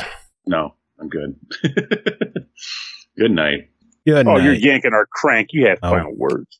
All right, next game to talk about is called Blightbound, developed by Ronimo Games, published by Devolver Digital, released July 27th on Xbox One, PS4, and PC for $19.99. Blightbound is a multiplayer dungeon crawler that tasks 3 heroes to venture down from their mountain refuge to face the abominations of the Blight, a mysterious and corrupting fog that enshrouds the land. Pernell, tell us about your time with Blightbound. So Blightbound is a game where, by design, it is meant to be a co-op dungeon crawler. At the beginning of the game, you are already at the default given 3 characters. You're given a mage, an assassin, and a warrior. You choose which one you want to play as. And the other 2 are controlled by the computer. They take you through a brief tutorial in which they explain how the game works. You have basically every character pretty much has a variety of I shouldn't even go on all that. That's gameplay general stuff. So they go through a brief tutorial about how the gameplay works. You come out, and you're at a place called the Refuge. Refuge being your main hub of experimentation and gameplay. From there, you choose one of the 3 characters again, and then you choose one of the available dungeons that are available at the time of which to delve into. And off you go. So, again, 3 characters. The warrior, mage, and rogue. So each of these character types fulfill a specific role in the hierarchy. Mages are long-distance magic attacks and also the group healers through AoE skills. Rogues and assassins are capable of pretty much backstabs for critical damage, bringing up, opening up, exposing weaknesses in enemies so that other players can do extra damage to them, and just being sneaky, stealthy, wealthy. And the warrior is just an angry brute who draws aggro and beats the shit out of things. That's his role. And it's kind of nifty there. So all 3 of these guys are going down. 1 controlled by you, 2 controlled by the AI. And you are tasked dealing with a fairly basic mission as you explore. It might be finding some people and bringing them back home, or locating a specific treasure, or defeating a specific enemy, or just resolving a weird occurrence that exists within the environment. All of the environments you're spawned into generally take they're never really particularly long, maybe 20-minute missions or so here and there. But the gameplay as you're in these environments is pretty fast and loose. Like I said, the characters play differently, but for the most part, you get a basic attack. You get a follow-up attack. Basically, every time you do your normal attack, you charge up a little bit with the assassin anyway. And then eventually you can press your the B button to do your backstab attack. And the more charges you put in up to 3, the stronger it is.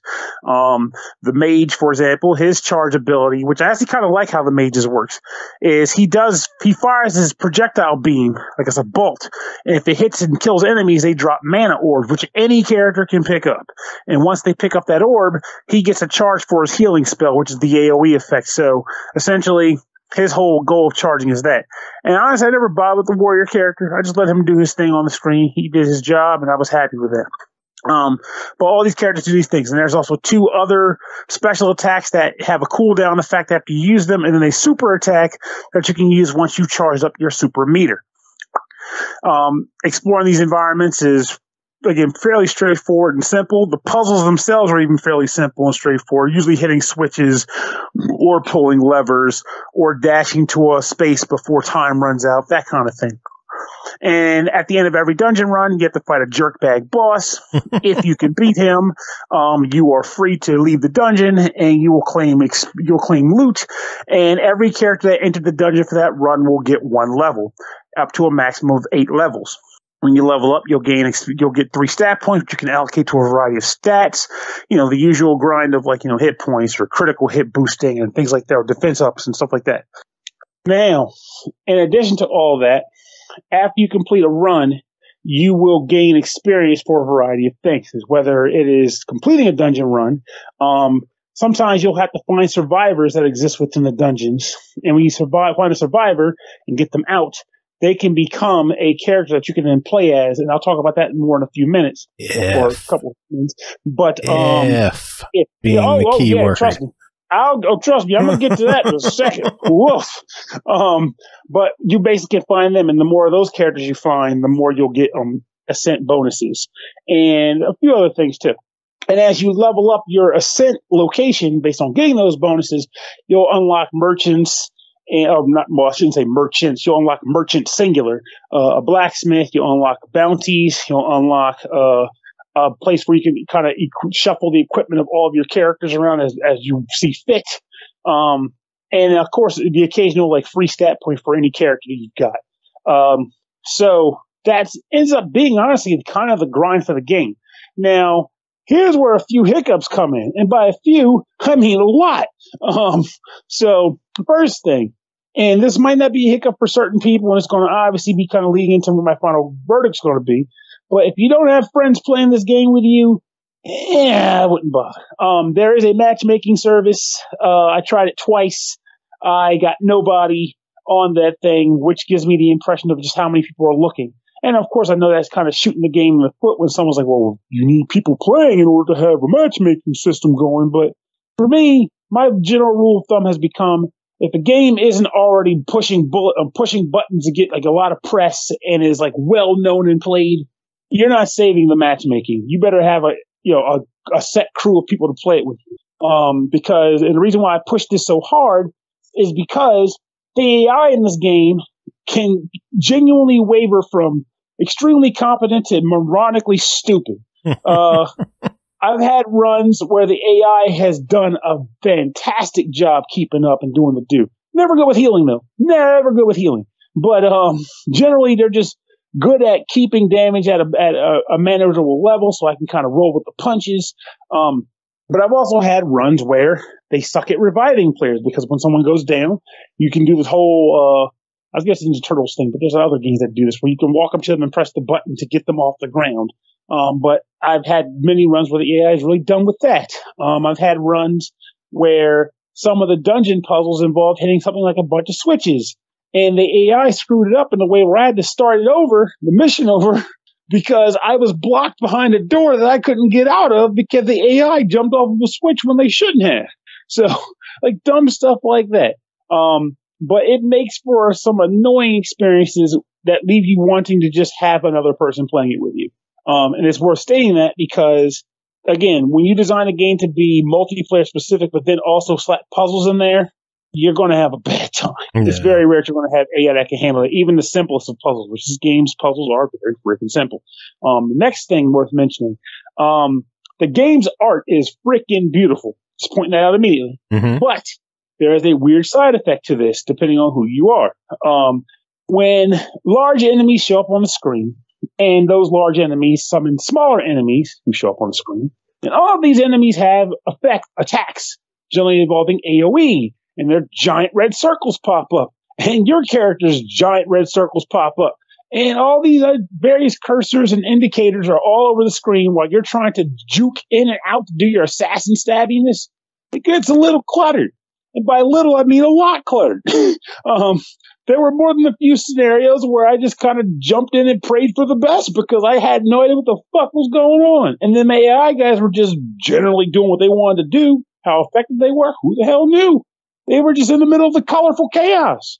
But that does make for an issue of playing the game and playing it effectively. Some people wouldn't mind that because they like the idea of the chaos and thriving in it. And honestly, maybe it'll be better if you have friends playing with you and you can kind of, gauge who's going to do what and pull enemies out or whatever. But in my environment, fuck no. Hell, and this got to lead into what you were talking about earlier, Joe.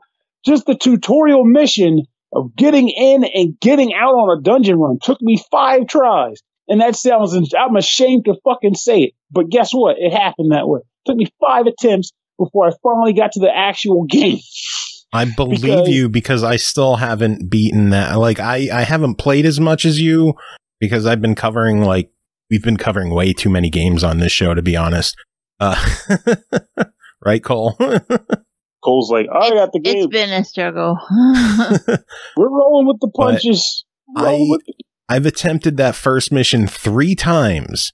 The first time I died in one of the first few rooms. It was just, it was sad. It was just bad. The second time I got up to the second person out of the 4 that you had a free and my game hard crashed. Oof. Yeah, that's one thing I lucked out on. I didn't have any crashes, but I've been hearing stories about the game having some real crash issues. Yeah, and you said that the missions are only 20 minutes. These missions, they can eat up a good amount of time. The third time I rescued all 4 people, made it to the boss. All 4 of the characters that I rescued died, so the fucking mission was pointless, and then the boss killed me. Repeatedly, the AI would resurrect me and I would die basically immediately. It was just a struggle and it was tough and it felt like I wasted my time, and I don't like when a game makes me feel like I'm wasting my time. And honestly, I think that ends up leading back to the AI bit. 'Cause I can imagine if you're playing it with friends who are able to get in and out and do things, some of those boss fights would have been a lot better. But by that same token, I actually would not be surprised if the mission that you died on was the one that was my lucky roll, because the mission that I actually finally pulled off was one where I had to save 4 people, and then you had to run to the right to exit the map. And as you got to the exit, the boss shows up. You got to fend them off. And I was juking him, and I ended up killing him, though it was close. And I was like, thankful I can finally see the fucking game.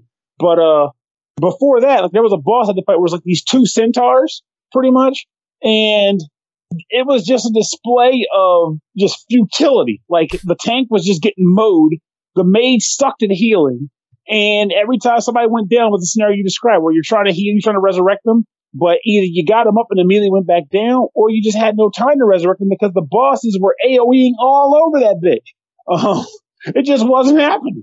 So it's like you were saying, it made for a very frustrating time in that regard, which is why it's very much worth pointing out to people that that's an issue with the AI in a sense, meaning that if you aren't playing this with people and you're putting your money on the table for it, I personally wouldn't risk paying the cash if you're primarily going to be playing it by yourself, even if you can rely on potential matchmaking, because you can't guarantee matchmaking. Yeah. And I'm not banking on that shit. But it's rough. It's a rough call for this because on one hand, the game's beautiful. The combat when you're in it can feel kind of fast and loose. I do wish characters had run options, but at least when you're actually battling, it feels fast and loose. But the issues that it has really drag it down a fair bit, in my opinion. Like, especially given the fact that this is a fairly crowded genre of game. Yeah. So I would say maybe there's some patches coming down the pike or whatever. And if that's the case, and they do some more updates, maybe add some more mission variety, maybe add more competent AI, or heaven forbid, maybe even do a thing where you could, if you do have AI, you can switch between the characters so that if I want to play the assassin, but then out of nowhere, I'm like, I need to be the healer because he ain't doing his fucking job. You switch to the healer and do the healing work. I wonder if character swapping is a technical issue though, because I don't know. I don't know if there's a reason that you can't swap characters. It would be nice if you could. I would love to see difficulty options, honestly. I would just love to progress in the game. I would love to feel like I'm accomplishing something. The difficulty levels, I think that's in the gameplay design though, because when you go into maps, they give you like a difficulty level for the options you pick. Like I've come across levels where the difficulty was set to easy. I've had some where the difficulty was set to impossible. And I was like, yeah, fuck that level. But essentially by design, they're just like, hey, you can go, from this level to this level, you can take a crack at it. But usually there's normal and easy options that pop up. So I think that's just kind of a thing that's going to get stuck there unless because at that point to change it would be to say, hey, you can change the difficulty of the map when you go, but then that'll determine the reroll, which will kind of defeat the purpose of choosing from a variety of stages that are rolled for you each time. Because that's another thing worth mentioning. When you leave the hub to go to choose a stage, you can't back out. Once you're choosing a stage, you're locked into those options. And I think that may have been determined so that you don't re-roll the stages. But I feel like for them to put a difficulty option in would be like a game changer in that sense, like in the opposite sense of what we're talking about here. But the switching character bit, I think, could be more feasible because at default, the reason why you couldn't do it is because they're all meant to be controlled by different people, and the bots are just kind of a stopgap to say you can still play the game despite being alone. But there's really no harm in dropping a toggle switch in there that says, hey, just jump between these characters, but only allow it to work if you're playing with the PC alone. It just makes sense.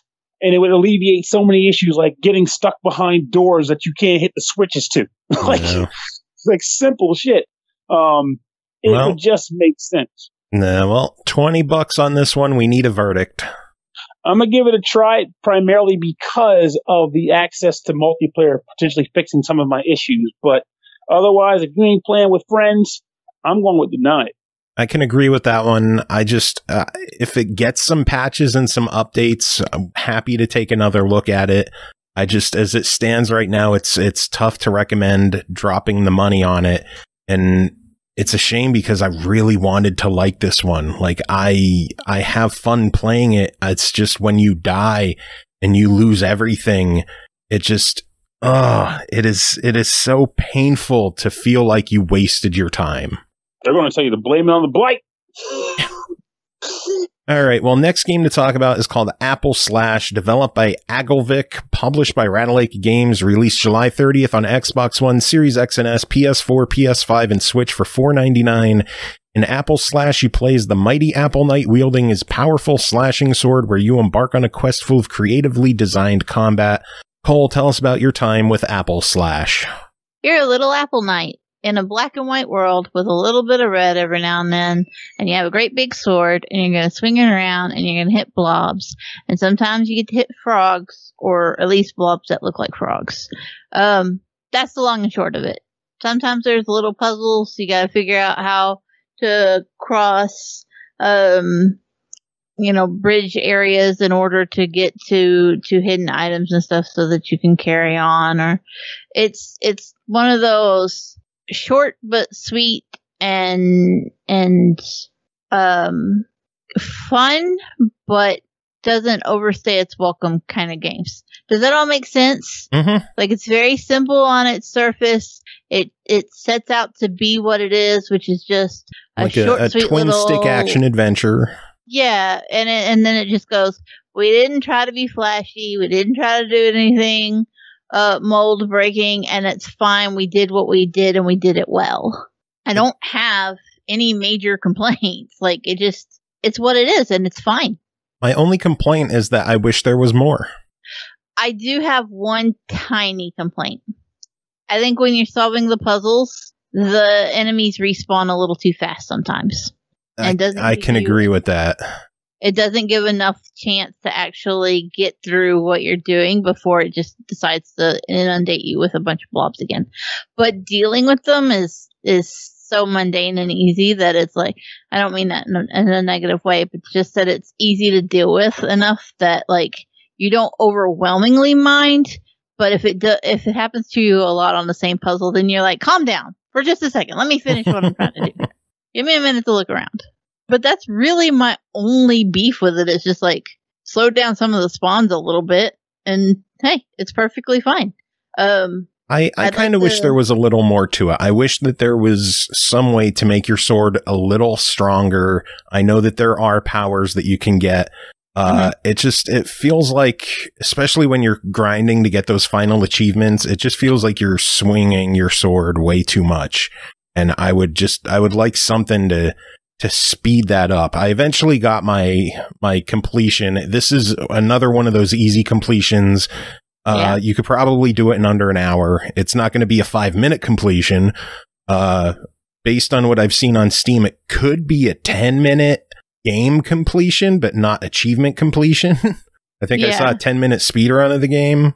I think you could probably just walk through most of it if you really wanted to. Yeah. I appreciate occasionally it slows you down, but not too much. Yeah, I appreciate that there were little side quests that you could do with the eggs and finding the keys, and it was cute after you found all the keys. I don't want to give anything away, but it was pretty cute. Pernell, did you play this one at all? Did you have time? Sadly, no. I got really caught up, believe it or not, in Blight Battle. I was like, I gotta get through it. So, no time. I know you're all thinking, but the game is so short. I'm like, every minute counts.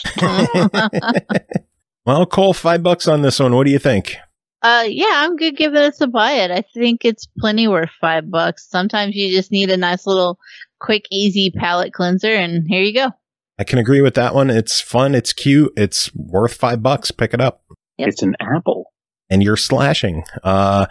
Next game is called Madness Beverage, developed by Console Labs, published by Playway and Blue Sunset Games, released July 28th on Xbox One for $18.99.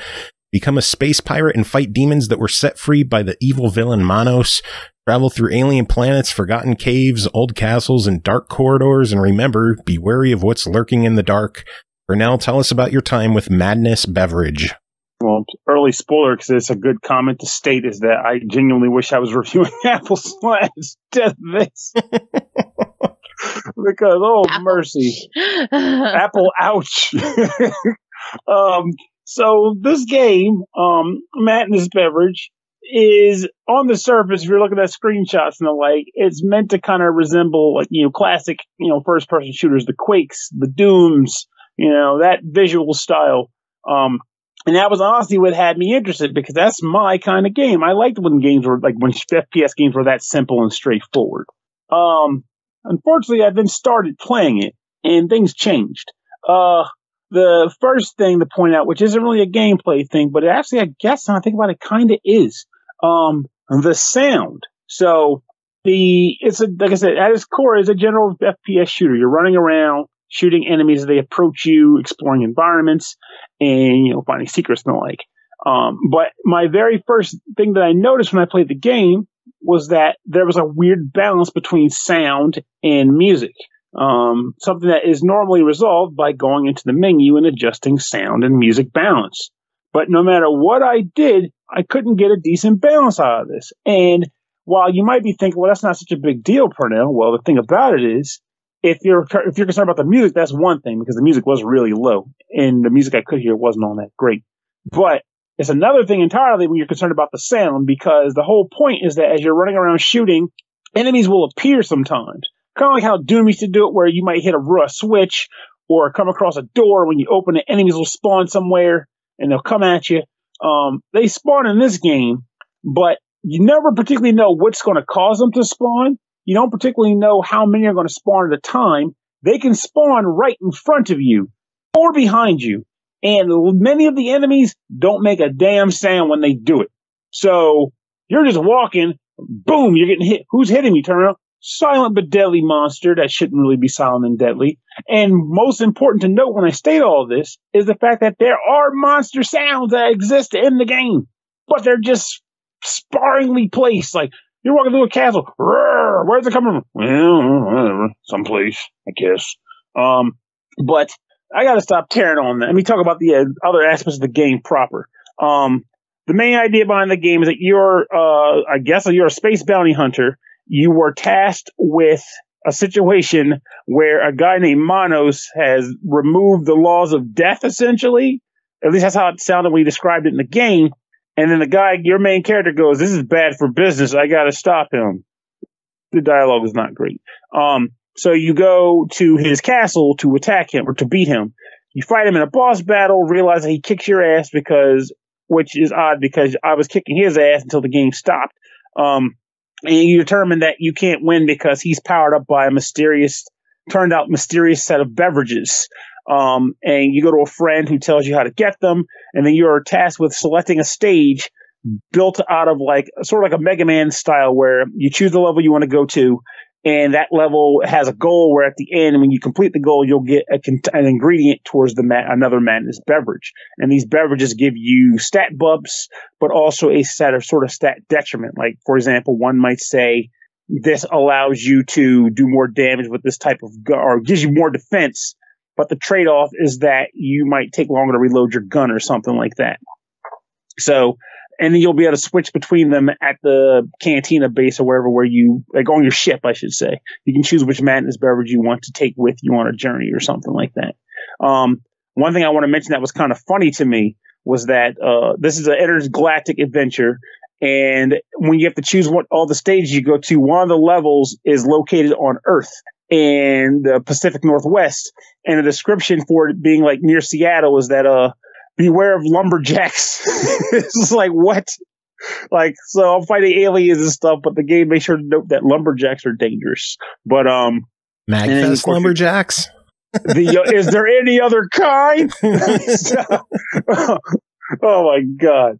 But it's just, I took it to play the game, and the issues I had with it were, like I said, the sound issues were bad. The gunplay wasn't even that great. You're firing your gun, and there's no real sense of impact when you're hitting guys.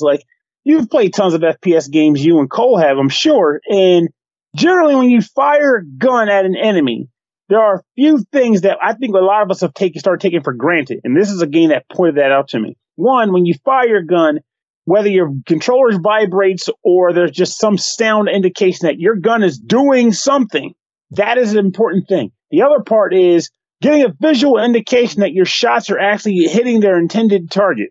I guess I'll say visual or audio, whether the enemy's grunting or if there's a slight light splash or just something that indicates you're doing what you're trying to do. In this game, you're just kind of shooting, and you're like, I'll know he's hit. I know I'm hitting him if he's dead. I'm shooting in his general direction. And again, this sound, I'm sure someone's hearing this and going, "Well, you just know how to play FPS. You suck." And I'm like, no, I've played plenty of FPS games. I played Doom Eternal on the harder difficulties. I get when I'm hitting a damn target. And in this game, I'm just shooting shit. I only know when they're dead. I don't know if I'm hitting them. I just know when they're dead. Jesus Christ, this game. I will say that Rest you do in pieces, bitch. That would have been a funny line for the character to say, probably, because He does say it. It's like that's one thing I wish I heard him say. Over and over. Cole, did you play this one? I didn't. I watched Lightspeed play it, and oh my God, I had to just walk away from it sometimes and just be like, I can't even watch. I'm glad to hear that this is a genuinely shared sentiment. Like, this is a rough game, and as Joe could attest, I'm usually really fair with this kind of stuff. Like, I'm very forgiving when it comes to game, because I understand that sometimes it's like, you know, like a person's first game they're designing and they ask us to review it, or just a company who's like, you know, we make games that are meant to be fun. We don't have to put a bunch of bells and whistles on them. I get all of those things. And I still can honestly come away from this game going, I was extremely disappointed. I just can't recommend it. Like, I can't. I can't think of any redeemers, like, at all. Damn. And I feel bad saying it. I'd like to point something out for anybody that is listening to this or is hanging out on Twitch.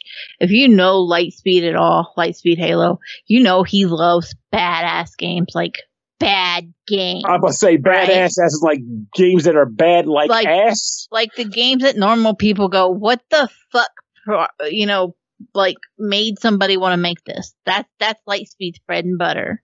Okay? Oh. He tried to get a refund on Madness. Are you serious? Well, damn. I feel so much better now. He tried to get a refund. That should probably tell me something. So did he not finish the game before he was like, I can't do it anymore? He got soft locked at some point. I think he did eventually end up finishing it, but he got soft locked at one point, and like there were doors he couldn't get to open, and there weren't enemies that were spawning.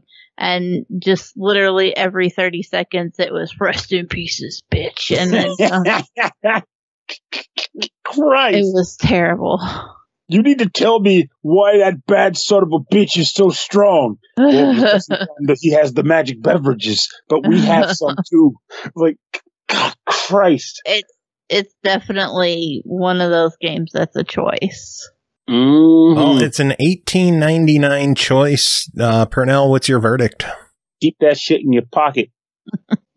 Well, just in case people are still on the fence, we're going to have Jacob and a special surprise returning reviewer talk about it on our next episode. To play this game? Yes. Mm-hmm. Oh, my condolences. Yeah, Jacob and our old friend CJ is coming back. It's like, to talk hey, about CJ, Madness Beverage. You want to do reviews with us again? Depends. What's the game you got for me? Madness Beverage. He on True Achievements, he said he was interested in this game. So I searched it out. We picked up a few codes and I sent one to him. I wasn't sure if he was going to review it or not. So that's why I got you involved. Jacob expressed interest. Refused. So well, I'll be perfectly honest with you then. If he was honestly looking forward to this game, I genuinely hope that he comes away happy with it. I really hope he liked it. Well, we'll find out on the next episode. One more game to talk about tonight with y'all is called Outbreak Endless Nightmares, developed and published by Dead Drop Studios. It released May 19th on Xbox One and Series X for $19.99. Recently got an update with a bunch of changes and fixes. The nightmare continues for Lydia and her fellow survivors experience the true horror in this co-op survival horror roguelike.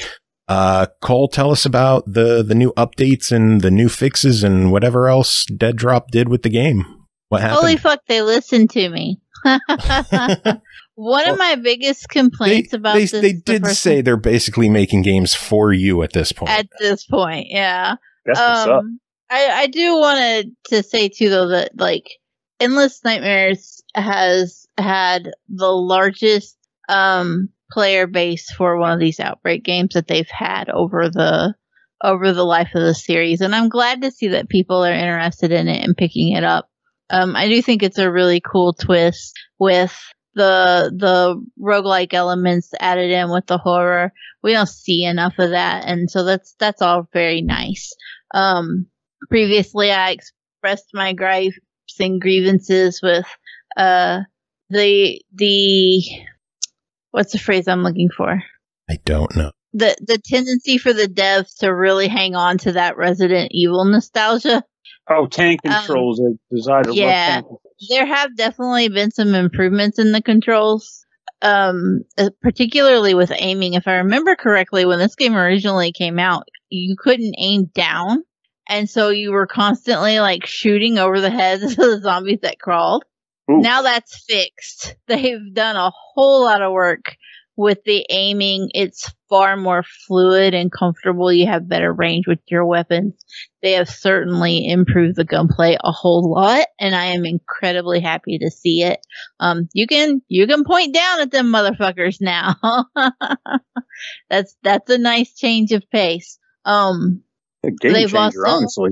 Yeah, it really does make a difference. Like in its original state, not being able, I think I even said it was kind of unplayable with not being able to aim down. And just being able to aim down at the enemies really makes a huge improvement. On top of that, they've also changed some of the different camera modes. This game actually fucking just opens the door and says you can choose over the shoulder, you can choose first person, you can choose third person. They give you plenty of camera options. I don't know why that's not more common in games, to be honest. Why we're always stuck with just whatever camera the devs have decided, and the ability to choose freely should be more commonplace. My kids are like, "Are you done?" No. It's only 10:30. I know it. I mean, they popped out of there. Go to bed. No, they should know. It should be like 11:30 and we're done. They're killing me today. Breaking your ball. So yeah, we have new performance options, 4K with real-time shadows. That shit makes a difference. Another one of my gripes with this before it was updated was that sometimes there would be enemies and traps and stuff in other rooms, and it just was. You didn't know. If you didn't flip to go into the tactical camera and go explore the area before you actually went anywhere, you just walk up on shit, like traps and stuff like that, and have no idea. Now you can actually kind of gauge based on the shadows if you're using the real-time shadow modes. That's important to have that little bit of situational awareness going on. So that's really nice to see. Excuse me. No. Oh, no problem. Burp. I didn't burp. I just couldn't breathe. I had a moment where I was trying not to go. He's like, this game is just making me so happy. I can't. No, but I am really. If really I don't happy bring to attention to it, that they've gone out of their way to really address what people are saying would make the game more playable. And in a lot of cases, I say, oh, well, it's kind of just a quality of life thing. But a lot of the changes that they've implemented for Endless Nightmares now, they're a little more beyond quality of life and like full on basic functions that we expect in a modern game.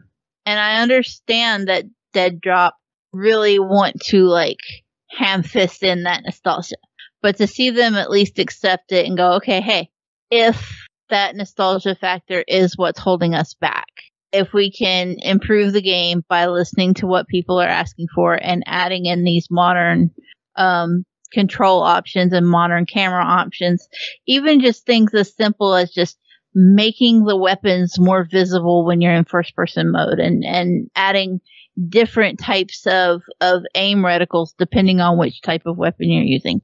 Those are such small little minute details on paper, but in actual gameplay, they really do add up and make a big difference. Well, it's $20. I know you enjoyed it the first time around. What do you think now? Yeah, I give it a buy it. I'm glad to see that they've fixed these issues with it, that they continue to support it. There's even DLC planned on the horizon, 2 of them.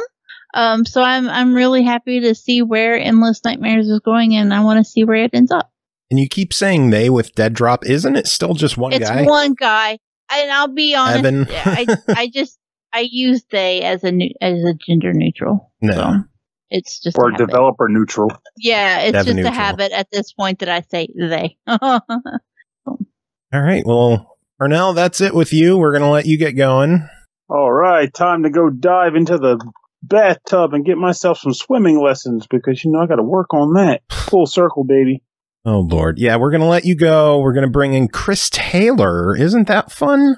It is fun. Yay. Pernell, do you have any final words? Tell Chris I said, what the hell was he not doing here? He could have gabbed with me. But other than that, have a good night, everybody. And it was a pleasure chatting with you guys tonight. All right, moving on. Chris Taylor is joining us. Chris, how are you doing? Hello from the past. It was great at the time of this recording. Oh, Lord. It's raining in Austin. It's very dark, even though it's dark at a earlier part of the evening than it would normally be. Is it Dark Mika? Oh, I don't know. Is she here? No, thankfully. It's just me. No, Cole's here too. She's still sticking around. Yeah. Cole ain't nothing. She's something.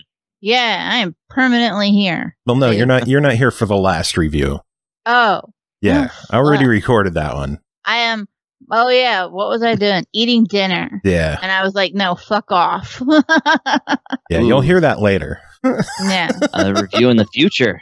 That was from the past. Yes. Yeah. Even further past than right now. It's fun when I record the show in completely out of order. Yeah. Just like old times. Yeah, good shit. So, Chris, you got 3 games to talk about. You ready to dive into these? Let's do it. All right. First game to talk about is Darius Burst, Another Chronicle EX. Darius Burst, Another Chronicle EX Plus. Developed by Taito Corporation, published by In Games. Released July 27th on Switch and PS4 for $39.99. Take part in the galaxy's most awesome adventure yet with this brand new update to the arcade classic Darius Burst, Another Chronicle. Chaos has devastated the universe as the biomechanical hordes take on humanity once again. Without the support of the human network, the Silverhawks plunge into the depths of evil fitted with burst technology and set out to liberate planet Darius. Chris, I'm sure that makes sense to someone who follows the games, but I'm kind of lost on that. It's it's one of those things. It's canonically, I think there's 7 games in now to the Darius series, which is pretty impressive considering it's been going for 35 years. And that they're just Darius Burst is basically game number 7. I think it might be game number 6. I'd have to count them up. But anyway, don't do that. Don't correct me. This was recorded in the past. You cannot change my mind. Anyways, and it's Send always all complaints just to the SML podcast at gmail.com. Yeah. Go get you some chapstick while you're complaining. I assume we still have some in the future when this goes out. Yeah, there's 15 tubes left. Oh, okay. Okay, so Darius basically always has the same story. It's always we're the good guys. We're from Darius. The Belzars are the bad guys, and we don't even know what they look like. They're biomechanical. That's all we know about them. But the thing to know is that they drive big old ships that look like fish for no reason. Just somebody was at an aquarium in a restaurant or something one day and was like, hey, you know what? Wouldn't it be great to blow up all these fish? And that dream has been made reality time and time again. And that, besides the fact that it's some of the coolest weirdo music that you'll ever hear in a shooter, those are the 2 reasons to main things to check out in Darius. Don't go for the story. It's just, Anyway, I've already spent too much time on the story. The main reason why anybody would be listening to a review of Darius Burst, Another Chronicle EX Plus, is because they are well, there's already a Darius Burst Chronicle Saviors on the PS4, and it came out 6 years ago, so what's this? And that is going to take the most time to explain. Okay, so if I would have gotten the Switch version, by the way, we wouldn't even be talking about this, so thanks NN for making me play the PlayStation 4 version. Just kidding, love y'all. I actually pre-ordered. I pre-ordered the biggest collector edition of the Switch version again. Like I already got the Cosmic Revelation or the Cosmic Collection, and now it's Cosmic Revelation, and I'm still waiting on it. Anyways, so in way back in the day, before any of us were born, 2009, they released Darius Burst, just Darius Burst. Or Darius Burst. I don't care if you pronounce it that way. There's hardly any voice acting, but it is officially Darius. They released it on the PSP, and they hadn't released anything since the 90s in that series. So this game came out on the PSP, and it was just friggin' fantastic. Everyone loved it. So they were like, we're going to blow this up. We're going to put this on a giant-ass arcade version with 2 like monitors and like up to 4 simultaneous players, and that is Darius Burst: Another Chronicle. Then fast forward many years later, they were like, we're going to release Darius Burst on the Vita, and then later they did on the PS4, but I think they developed it initially for the Vita. They were like, okay, so here's the thing. Darius Burst: Another Chronicle is too narrow because it's 2 screens side by side that are already widescreen, which is something they're known for. The very, very first Darius game came out on a 3-monitor arcade system. It's good lord, massive. One of my bucket list life goals is to actually play one in person because they're very hard to find.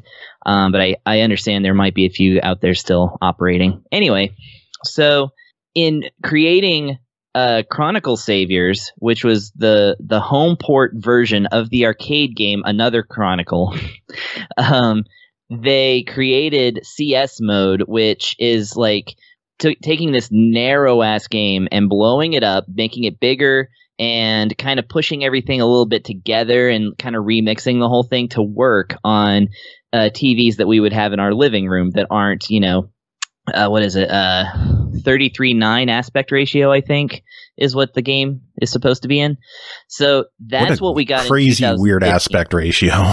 Yes. That's what we got in 2015, and it's fantastic. It was a full price game at $60, but I downloaded it and I've enjoyed it for a long time. Now, what we got on our hands today is Another Chronicle EX Plus, which leapfrogged over Chronicle Saviors and is now out. So what this is a port of the arcade game that is just that, but with some different extra stuff. So what you got in this is that super wide-ass screen game, the Another Chronicle, which... The way that Darius games work is that you start off in like zone A or whatever, and then you choose when you beat that level in the boss, you choose like you want to go to B or C or sometimes B and Gamma. They sometimes go by the Greek alphabet. And then, the higher the letter that you pick or the lower on this little chart that you go, like the harder the difficulty, but the better the ending. So this one had A through L. That was had 3 starting points, and each one had 3 branches, and then that got up to the letter L. So EX Plus brings in O through Z. So now you can play like basically a much harder, not much harder, it's all hard. These are generally very challenging shooters, but we'll get to that. Now you can play through O through Z, which gives you like a whole nother set of levels, a whole nother set of bosses, although a lot of the bosses are kind of palette swaps of the original bosses. They're stronger and with, different bullet patterns and stuff, which is fine. They've been recycling bosses since the beginning, so no problem there. And so they put the EX mode on there, and so that's an extra difficulty layer, unrelated to the arcade version. They also have the Chronicle mode, which is another weird thing. It basically piles on tons, and I mean tons of levels. You pick a planet from like this whole solar system of like different planets that have appeared in the series. And then when you do that, it goes into a grid mode, and then it's all these levels on a grid, and you just pick which one you want to play through. And, you just play it to play it or play it to get a really good score. Some of them have distinct like limitations. Like some of them are like 1 life only. Some of them are like only these items used and things like that. So that's enough to keep you busy for like ever and ever. And here's the thing though, Chronicle Savior already had all of that. So Chronicle Saviors and another Savior both have all of these modes. So what sets apart another Chronicle EX Plus is that they included event mode, which if you boot up your copy of Chronicle Saviors on the PS4, event mode is there, but it's grayed out and says not available. It's so frustrating. So in this game, it's there. Yay. Now with those, yay. So what those were, when the game was in its arcade run, because it was a network like equipped arcade, basically what they would do is they would have timed, that is to say, limited time challenges that you could access from the arcade that were just like, brand new stuff, although, very familiar. And, it was just all these levels and stuff. But once they were gone, they were gone. So you had to be there like at the time that these challenges were available. Well, what Chronicle Saviors has done is it's collected all of these and now they're all available forever. And Chronicle Saviors does not have that. So that is one thing, one feather for it, one check mark for it. In that the check mark and X's, bar thing that I really wish existed for these two games, because I had to research this extensively and play both games like a lot, which is fine. It's one of my favorite games. Okay, so the other thing is that what's lacking in another Chronicle Savior EX Plus, no, not Savior, another Chronicle EX Plus, is that it does not have CS mode. Therefore, the only way to play anything in this game is with that ultra wide screen aspect ratio. So you can't play like a nice full screen game like they have on Chronicle Saviors. That's exclusive to Chronicle Saviors. Also, all of the extensive, and I mean like probably $100 worth of DLC that's still available for Chronicle Saviors. I thought it wasn't, but I didn't check correctly. But yeah, all of those extra ships, extra levels, and all that DLC that's available for Chronicle Saviors is not even available as DLC for this game, and it's not included either. But they do have the Chronicle Saviors exclusive extra ship.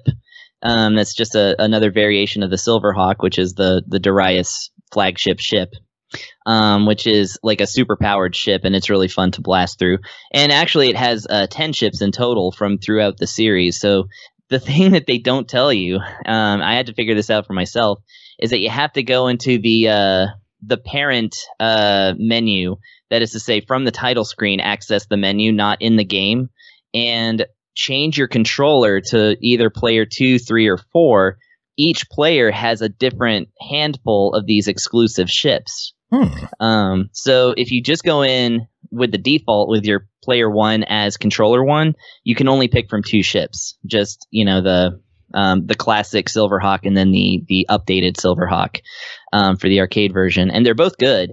But yeah, if you want to play around with like, the one from the, Genesis version, the G Darius one, the Gaiden one. I didn't play through all of them, but I did try out that Murakama or whatever it is, which is the really powerful ship.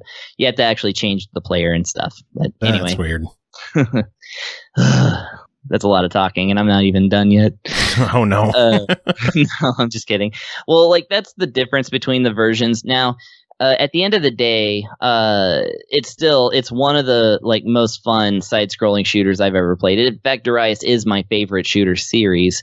You get these like mega swarms of enemies, and of course, it has the burst system, which basically, as you destroy these like just piles of enemies that they throw at you, it's more piles of enemies than like actual bullets to dodge and shoot. Then as you like do that, it fills up this gauge along the bottom, which, by the way, in Chronicle Savior CS mode, it's a gauge at the bottom of the screen in nice, easy view. In this version, it's right underneath your ship, and you need a magnifying glass to see it. But once it's full, or at least halfway full, you can enact a burst, which if you push the L1 button, it it's this little ship that just shoots a straight laser like in one direction until it runs out, or you disengage it with the same button. Or you can push the X button, the cross button, sorry, to like basically supercharge your own shot, and then that's really good for like doing extra damage to bosses and stuff, presumably, because bosses very famously in this series do not have life gauges, so you just kind of have to guess when they're gonna die. Aw, but I that's not love fun. it. No, I love it. And the You're bosses, weird though. So. yeah, I know. And the bosses are all big giant fishes, and the best one, well, one of them is a whale, and he has the best name, I think, in all of video game villainy. The whale is called Great Thing. So, Great Thing? Great Thing. It goes all the way back to the beginning of the series. Sometimes you fight just this giant sperm whale, and it's an epic battle. Like, it's usually the final battle in the game, depending on which game it is. But yeah, it's a huge whale called Great Thing. Word.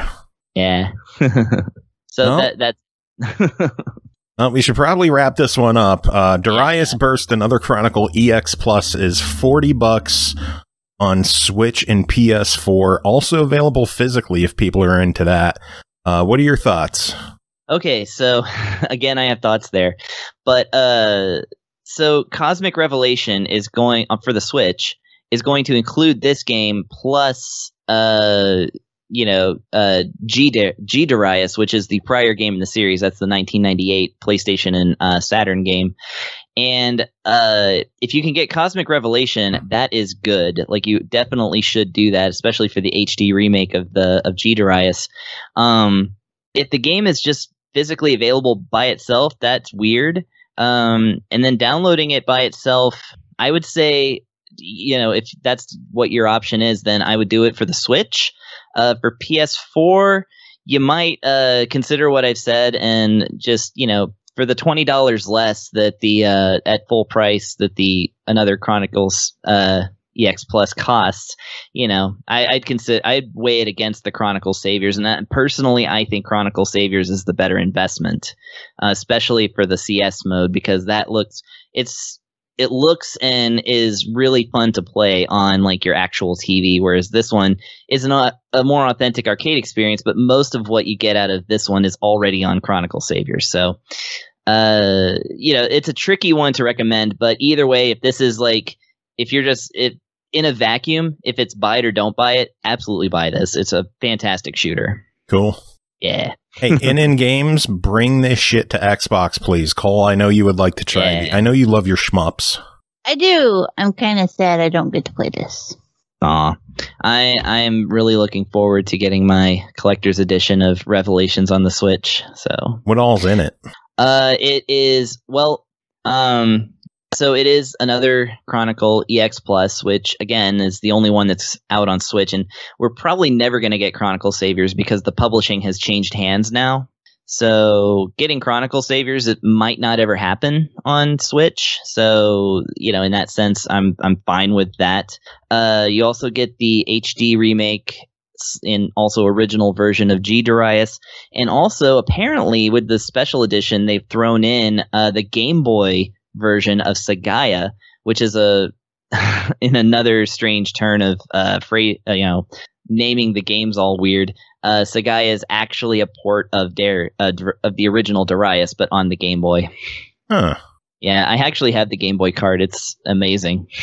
I mean, it's a really good shmup on the Game Boy. Like, who would have known? Man, I wish you were here for that Rainbite interview. Me too. But The old games we were chatting about during that, Cole, do you remember what the Super Nintendo game was? I don't remember, but man, like every few sentences, Joe was like, man, I wish Chris was here for this. Because I'm a useless co-host who doesn't know shit about that stuff. Mm. What was my excuse for not being there? You were at your King Crimson concert. Oh, yeah. That was extremely fun, too, so I guess I didn't miss much. Yeah, I would have went with the concert, too. Yeah, the concert was more expensive. Anyway, next game to talk about is called Orbles, developed and published by Farsight Studios, released August 4th on Xbox One, Switch, PS4, and PC. For $29.99, Orbles is a fast-paced rolling adventure puzzle game with wonderful graphics and sound. Quickly solve puzzles to master the mojo meter, find new Orbles characters, and unlock special abilities. Chris, tell us about your time with Orbles. Okay. For one, I didn't know it was that price. That's I have to readjust my attitude about this game. Just kidding. You know what's weird? I have Twitch pulled up even though there's no PartyCast. Like I'm just staring at like Twitch's front page while talking because I'm so used to doing that now. Okay, so Orbles, what this is, basically you control an Orble, which is a rotund animal. Initially, it is a kind of fox wolf mammal. It's kind of too cartoony to really be able to tell. I think it's supposed to be a fox. And so you basically start off as a certain color, like let's say red. I think red is the default anyway. And you roll around the stage like with the one stick. I was for some reason thinking it was going to be like Katamari Damacy and like you'd have to use two sticks, but no, you just roll around with one stick. And so there are those mojo blocks, which are also corresponding colors. So while you are red, you can only bust the red blocks, or cubes rather. Only I guess blocks is fine. And then what you have to do is once you do that, then you have to go find the next light that is a different color, let's say blue. And once you run through that, your character turns into blue, and now you can bust the blue blocks. And once you've busted all of the single color blocks, then there are these multicolor blocks that then become breakable. And once you've broken all of them, then the stage is over and you move on times 100. There's 10 worlds, 9 of which have 11 stages each, and then the 10th world is just one stage. Ooh. I haven't gotten that far though. Yeah, this is a tough one. Yeah, like once you get through World 1, it's basically fine. I was like, okay, this game's pretty good. You know, I'd probably recommend it for younger people because it's got a youngness to it, a youthness, a youthivity. And then I got into World 2 and it started really ramping up on difficulty. And yeah, you actually you can get through the stage just getting through the stage, right? Like there's, not a whole lot of a risk here. But if you want to get a trophy, which I assume those trophies must be, well, they give you ability points, which let you upgrade your character to some extent. Things like boosting, which a boost is just like, as it says, you just push the button and your character launches a little bit faster, which is really good for strategy and jumping and stuff. And then I think other characters can do things like the chicken can fly for a short distance. And I don't know what the dragon can do because I'll get to that in a second. But, you basically, it becomes a thing where it's got a gauge at the bottom, which just starts to count down really quickly. And in order to get that back up, you have to bust blocks and get points. And once it gets past a certain point, then you've lost your gold trophy, or then you've lost your silver trophy, then you've lost your bronze trophy, or your bronze, star or medal. And then, when it goes to the end, then it's like, okay, well, you passed the stage, but should you have? So, and then I think you don't get your ability points at that point. I don't know. I didn't really pay too much attention. I got a few gold trophies at first, and then I got tons of ability points. I noticed they started to go down, so I'm like, okay, that must be what this is. But yeah, so there actually does become a kind of a game to it. That is to say, trying to get better at it to get these things more efficiently. And the cool thing is that like a puzzle, you can kind of look at it and kind of figure it out. And you're like, okay, well, if I get red, then I can get to this, and then there's going to be a green block blocking my way, so I need to get to the green one next. But while I'm green, I need to be busting these blocks over here too, and then that'll put me closer to the blue light, and then et cetera, et cetera. You actually do start to strategize about it, which is really nice. So yeah, that's basically the whole game. They throw little tricks and things at you, but they always kind of explain what's going on, which is nice. Now here's the thing.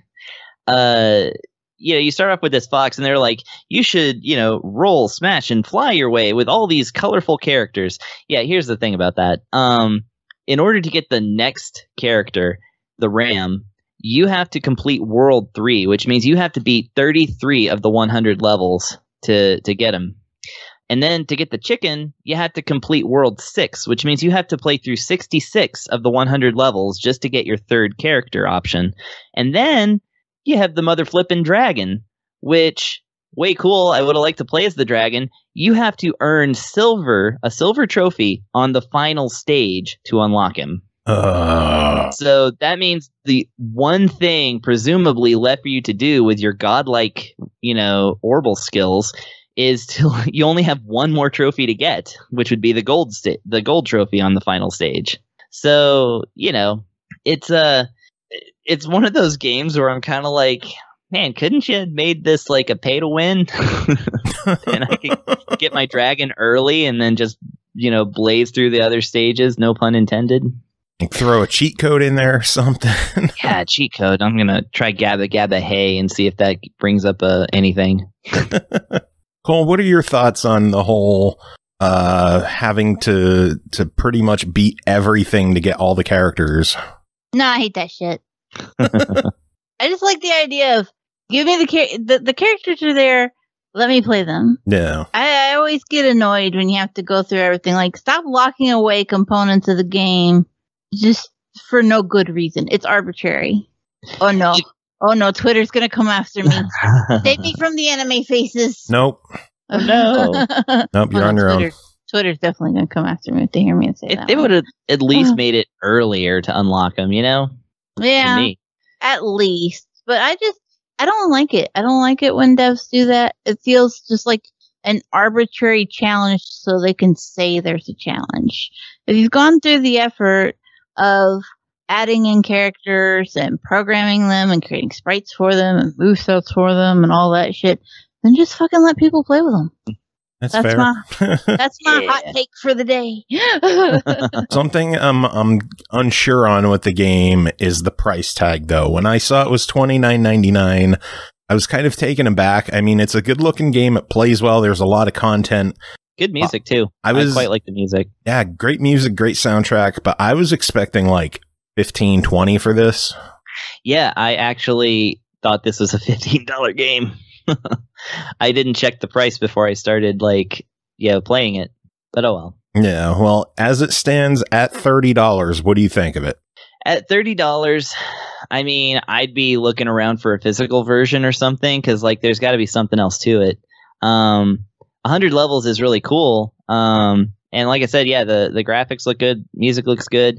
It's just like the gameplay is, it's one of those things where you either just kind of idly play it until you're done with level 100 with no trophies, or you just trying to get the secret stuff in a Kirby game. It's just you'll be frustratingly restarting stages over and over and over and over just to try and get that last little bit.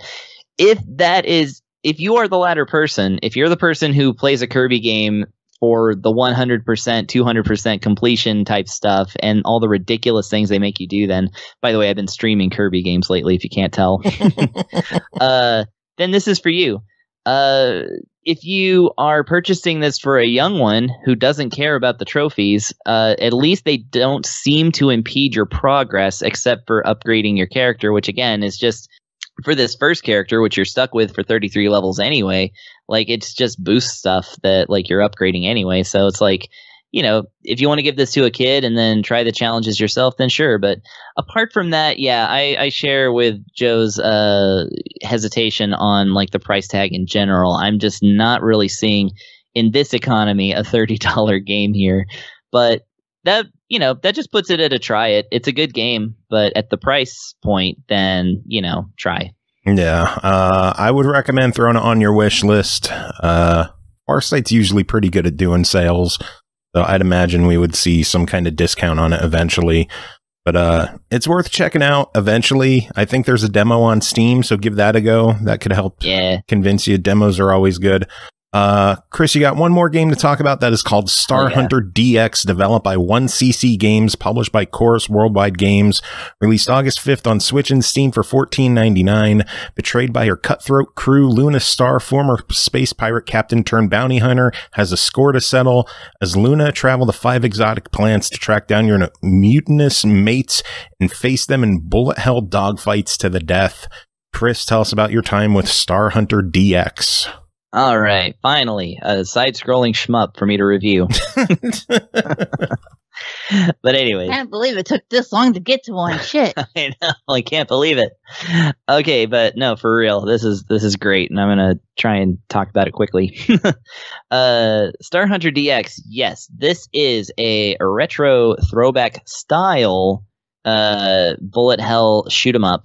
In the side-scrolling variety, which is actually kind of interesting because you don't see bullet hells very often in the side-scrollers. Yeah, they're usually verticals. They're usually verticals, yeah.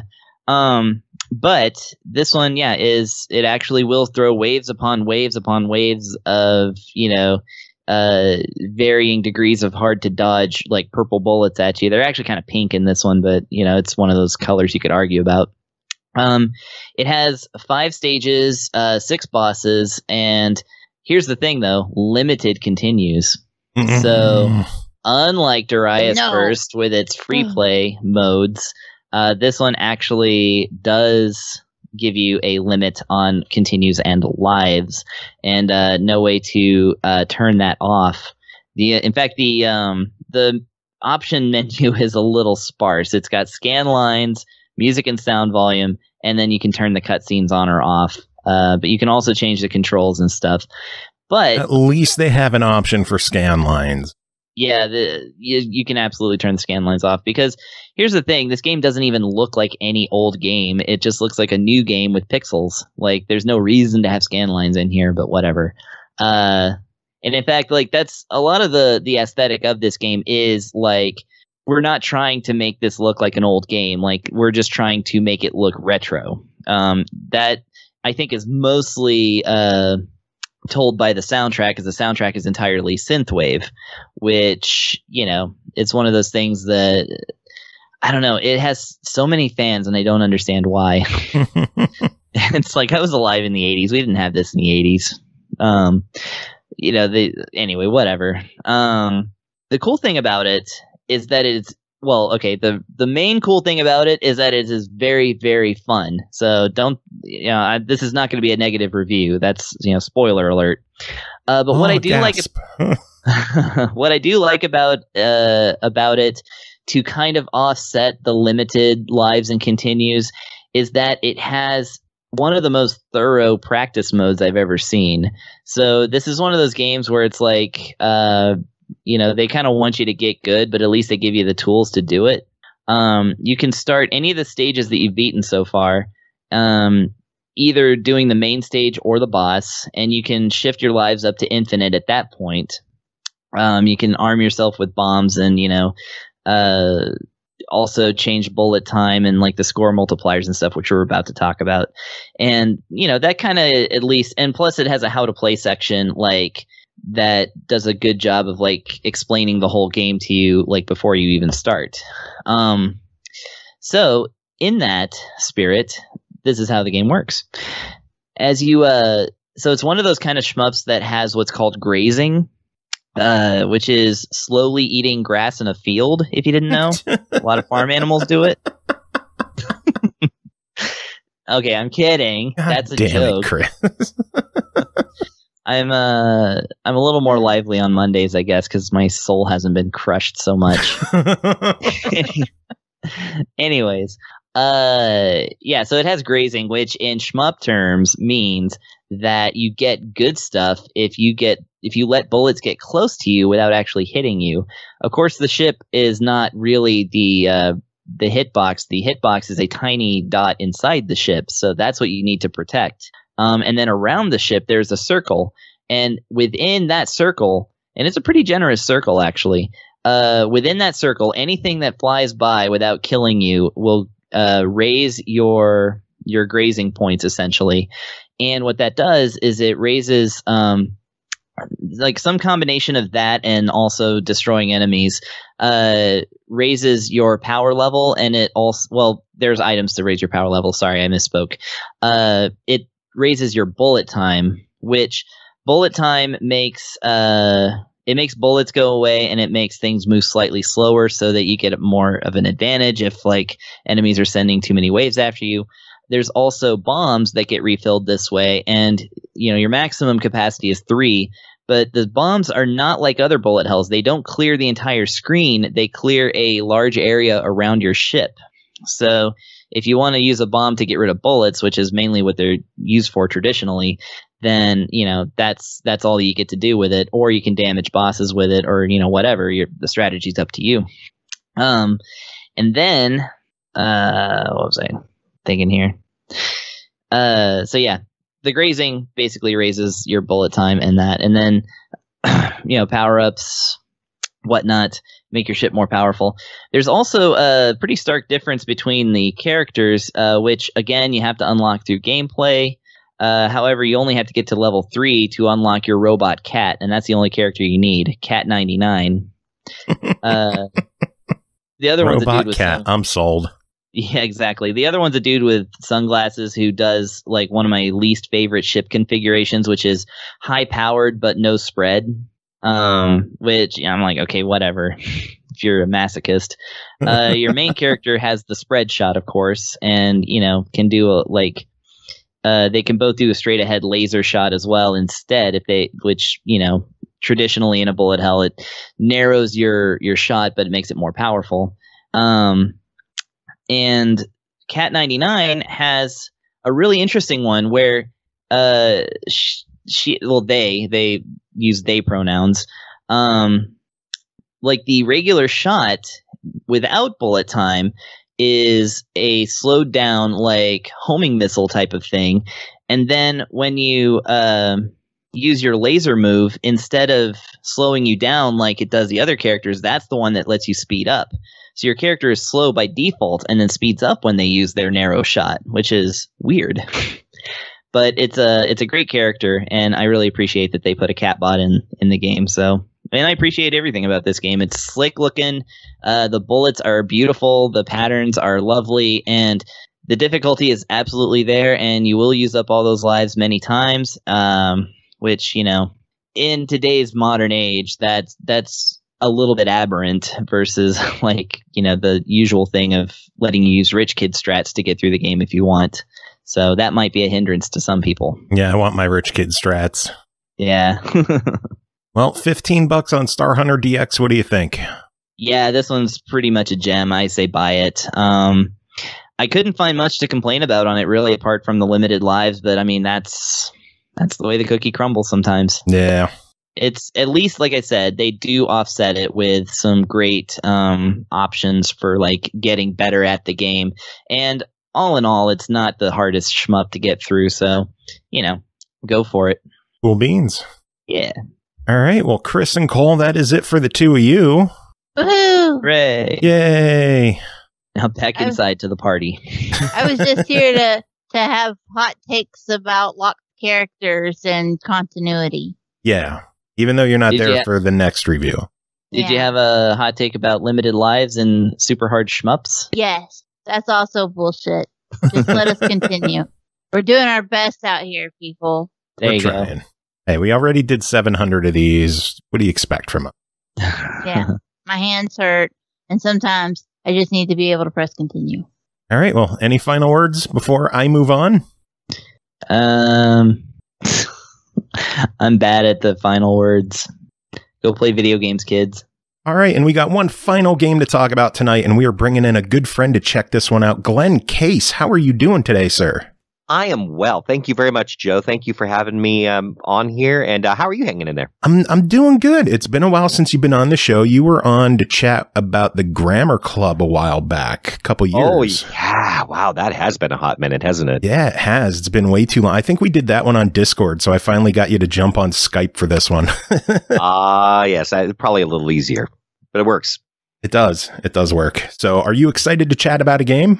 I am so excited to chat about this. You ended up asking if I had a PSVR, and it turns out that I do. And so, yeah, Wins and Leaves is the name of this title. I will go into all the details. And yes, you did check this one out on PSVR because I sold mine when we got the PS5.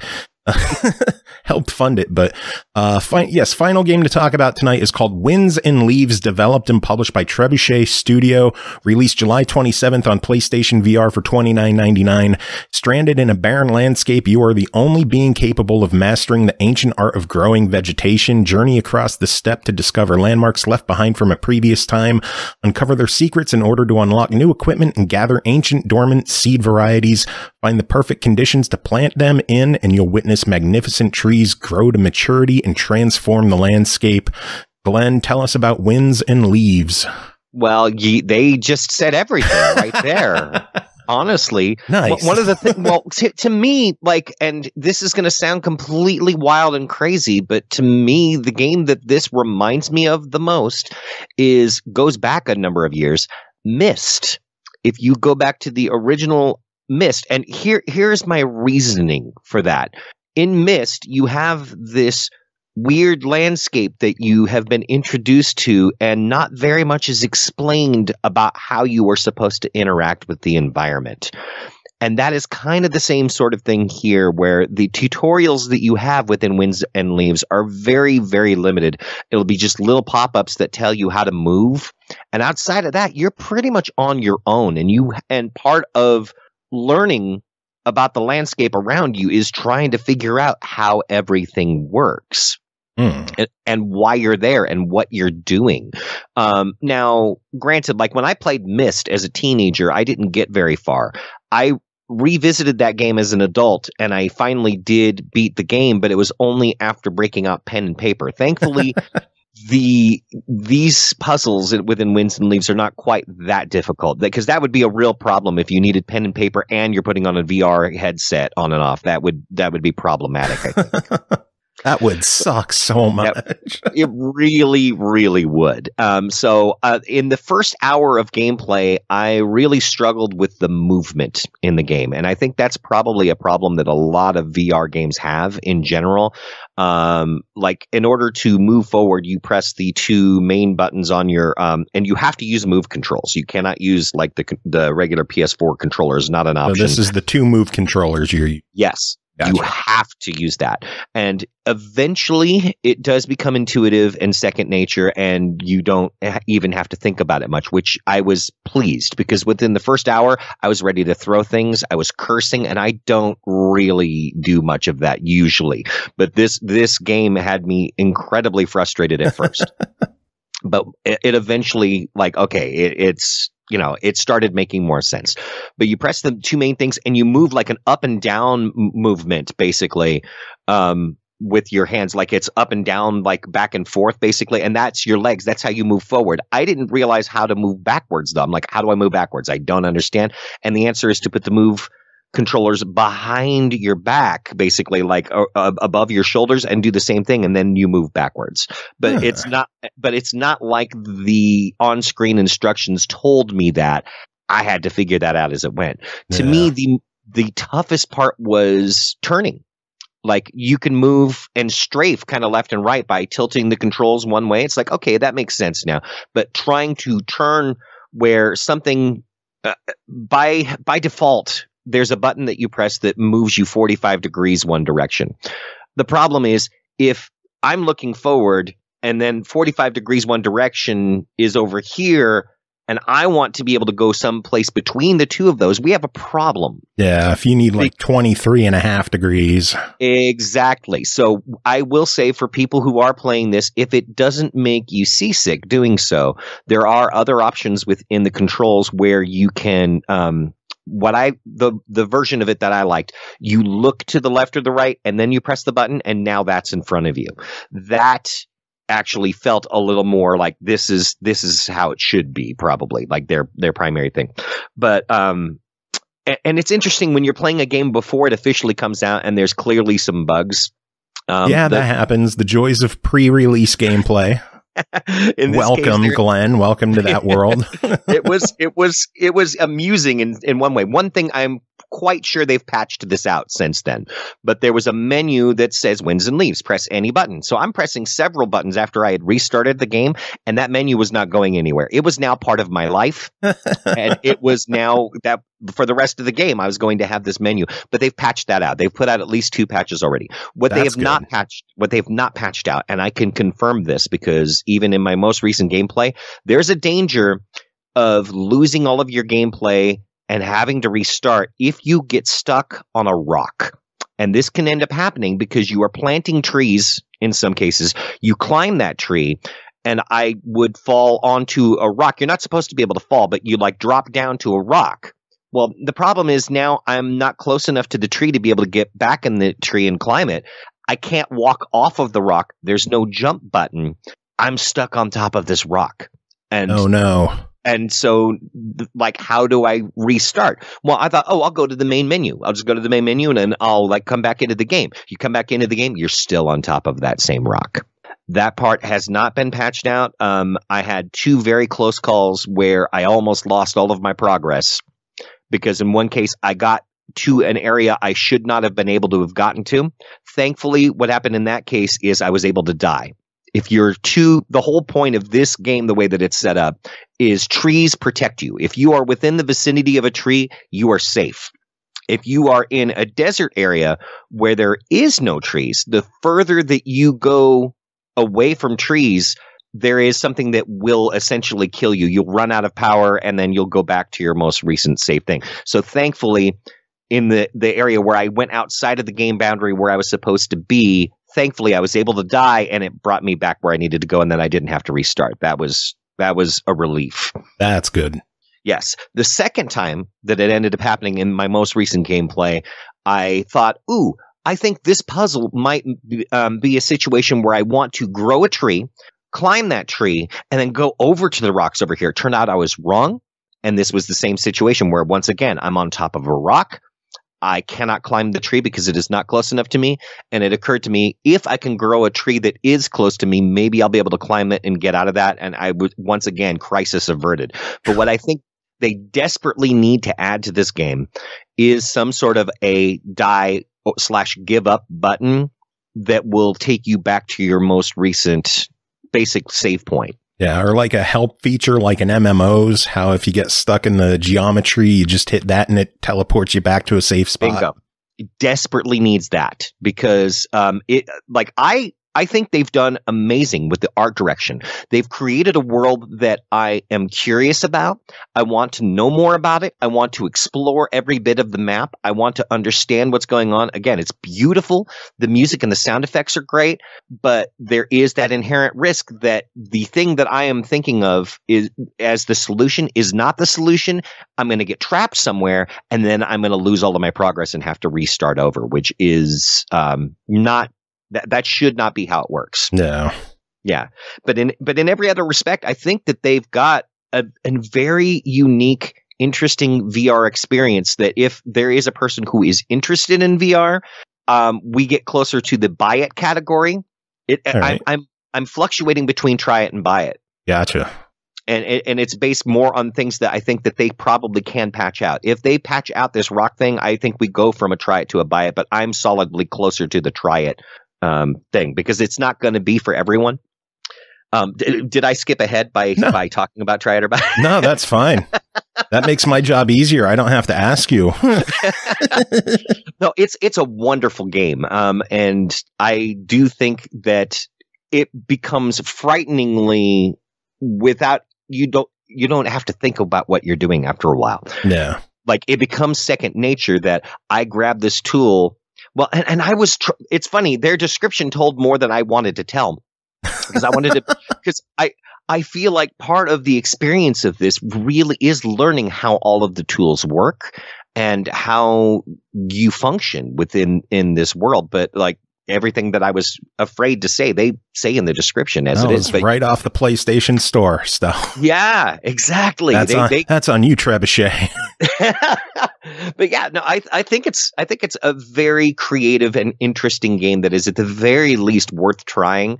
And for a certain subset of the audience who likes VR experiences, this is a great VR game. Cool. So $29.99, your official verdict. I'm going to go ahead and say buy it, because I do think that it's right there between that try it and buy it. But my complaints about it are more just like things that they might very well patch out. And they've been active. You said that they've already put out patches, so they're active in development. They're keeping an eye on this. Yes, I think this is clearly a title that was made with a lot of love and care. And it is a unique experience that, again, the closest one I could personally think of that was anything like it was Myst, because it really is like this. There's nothing after you that's trying to actively kill you. Even when you're dying in the desert, it's not like you have a being that is coming up to you and stalking you and trying to kill you. It's more like you're too far away from the trees. And as a result of this, you're going to die if you don't act. Gotcha. Yeah. Well, it sounds like a good time. So yeah, I think so. Glenn, thank you for checking out this game and coming on the show. That is it for this episode. Made it through another one. Thanks to the PartyCast crew for coming on, doing their reviews. Thanks to Chris for making time to come on and do his, even though he had a show. Big thanks to Dan Airey at Rainbite for coming on, chatting about Trigger Witch. That game is out now. Check it out. It is awesome. Gonna play some music from Trigger Witch to end the show. Glenn, do you have any final words to wrap it up? Stay funky, fellas.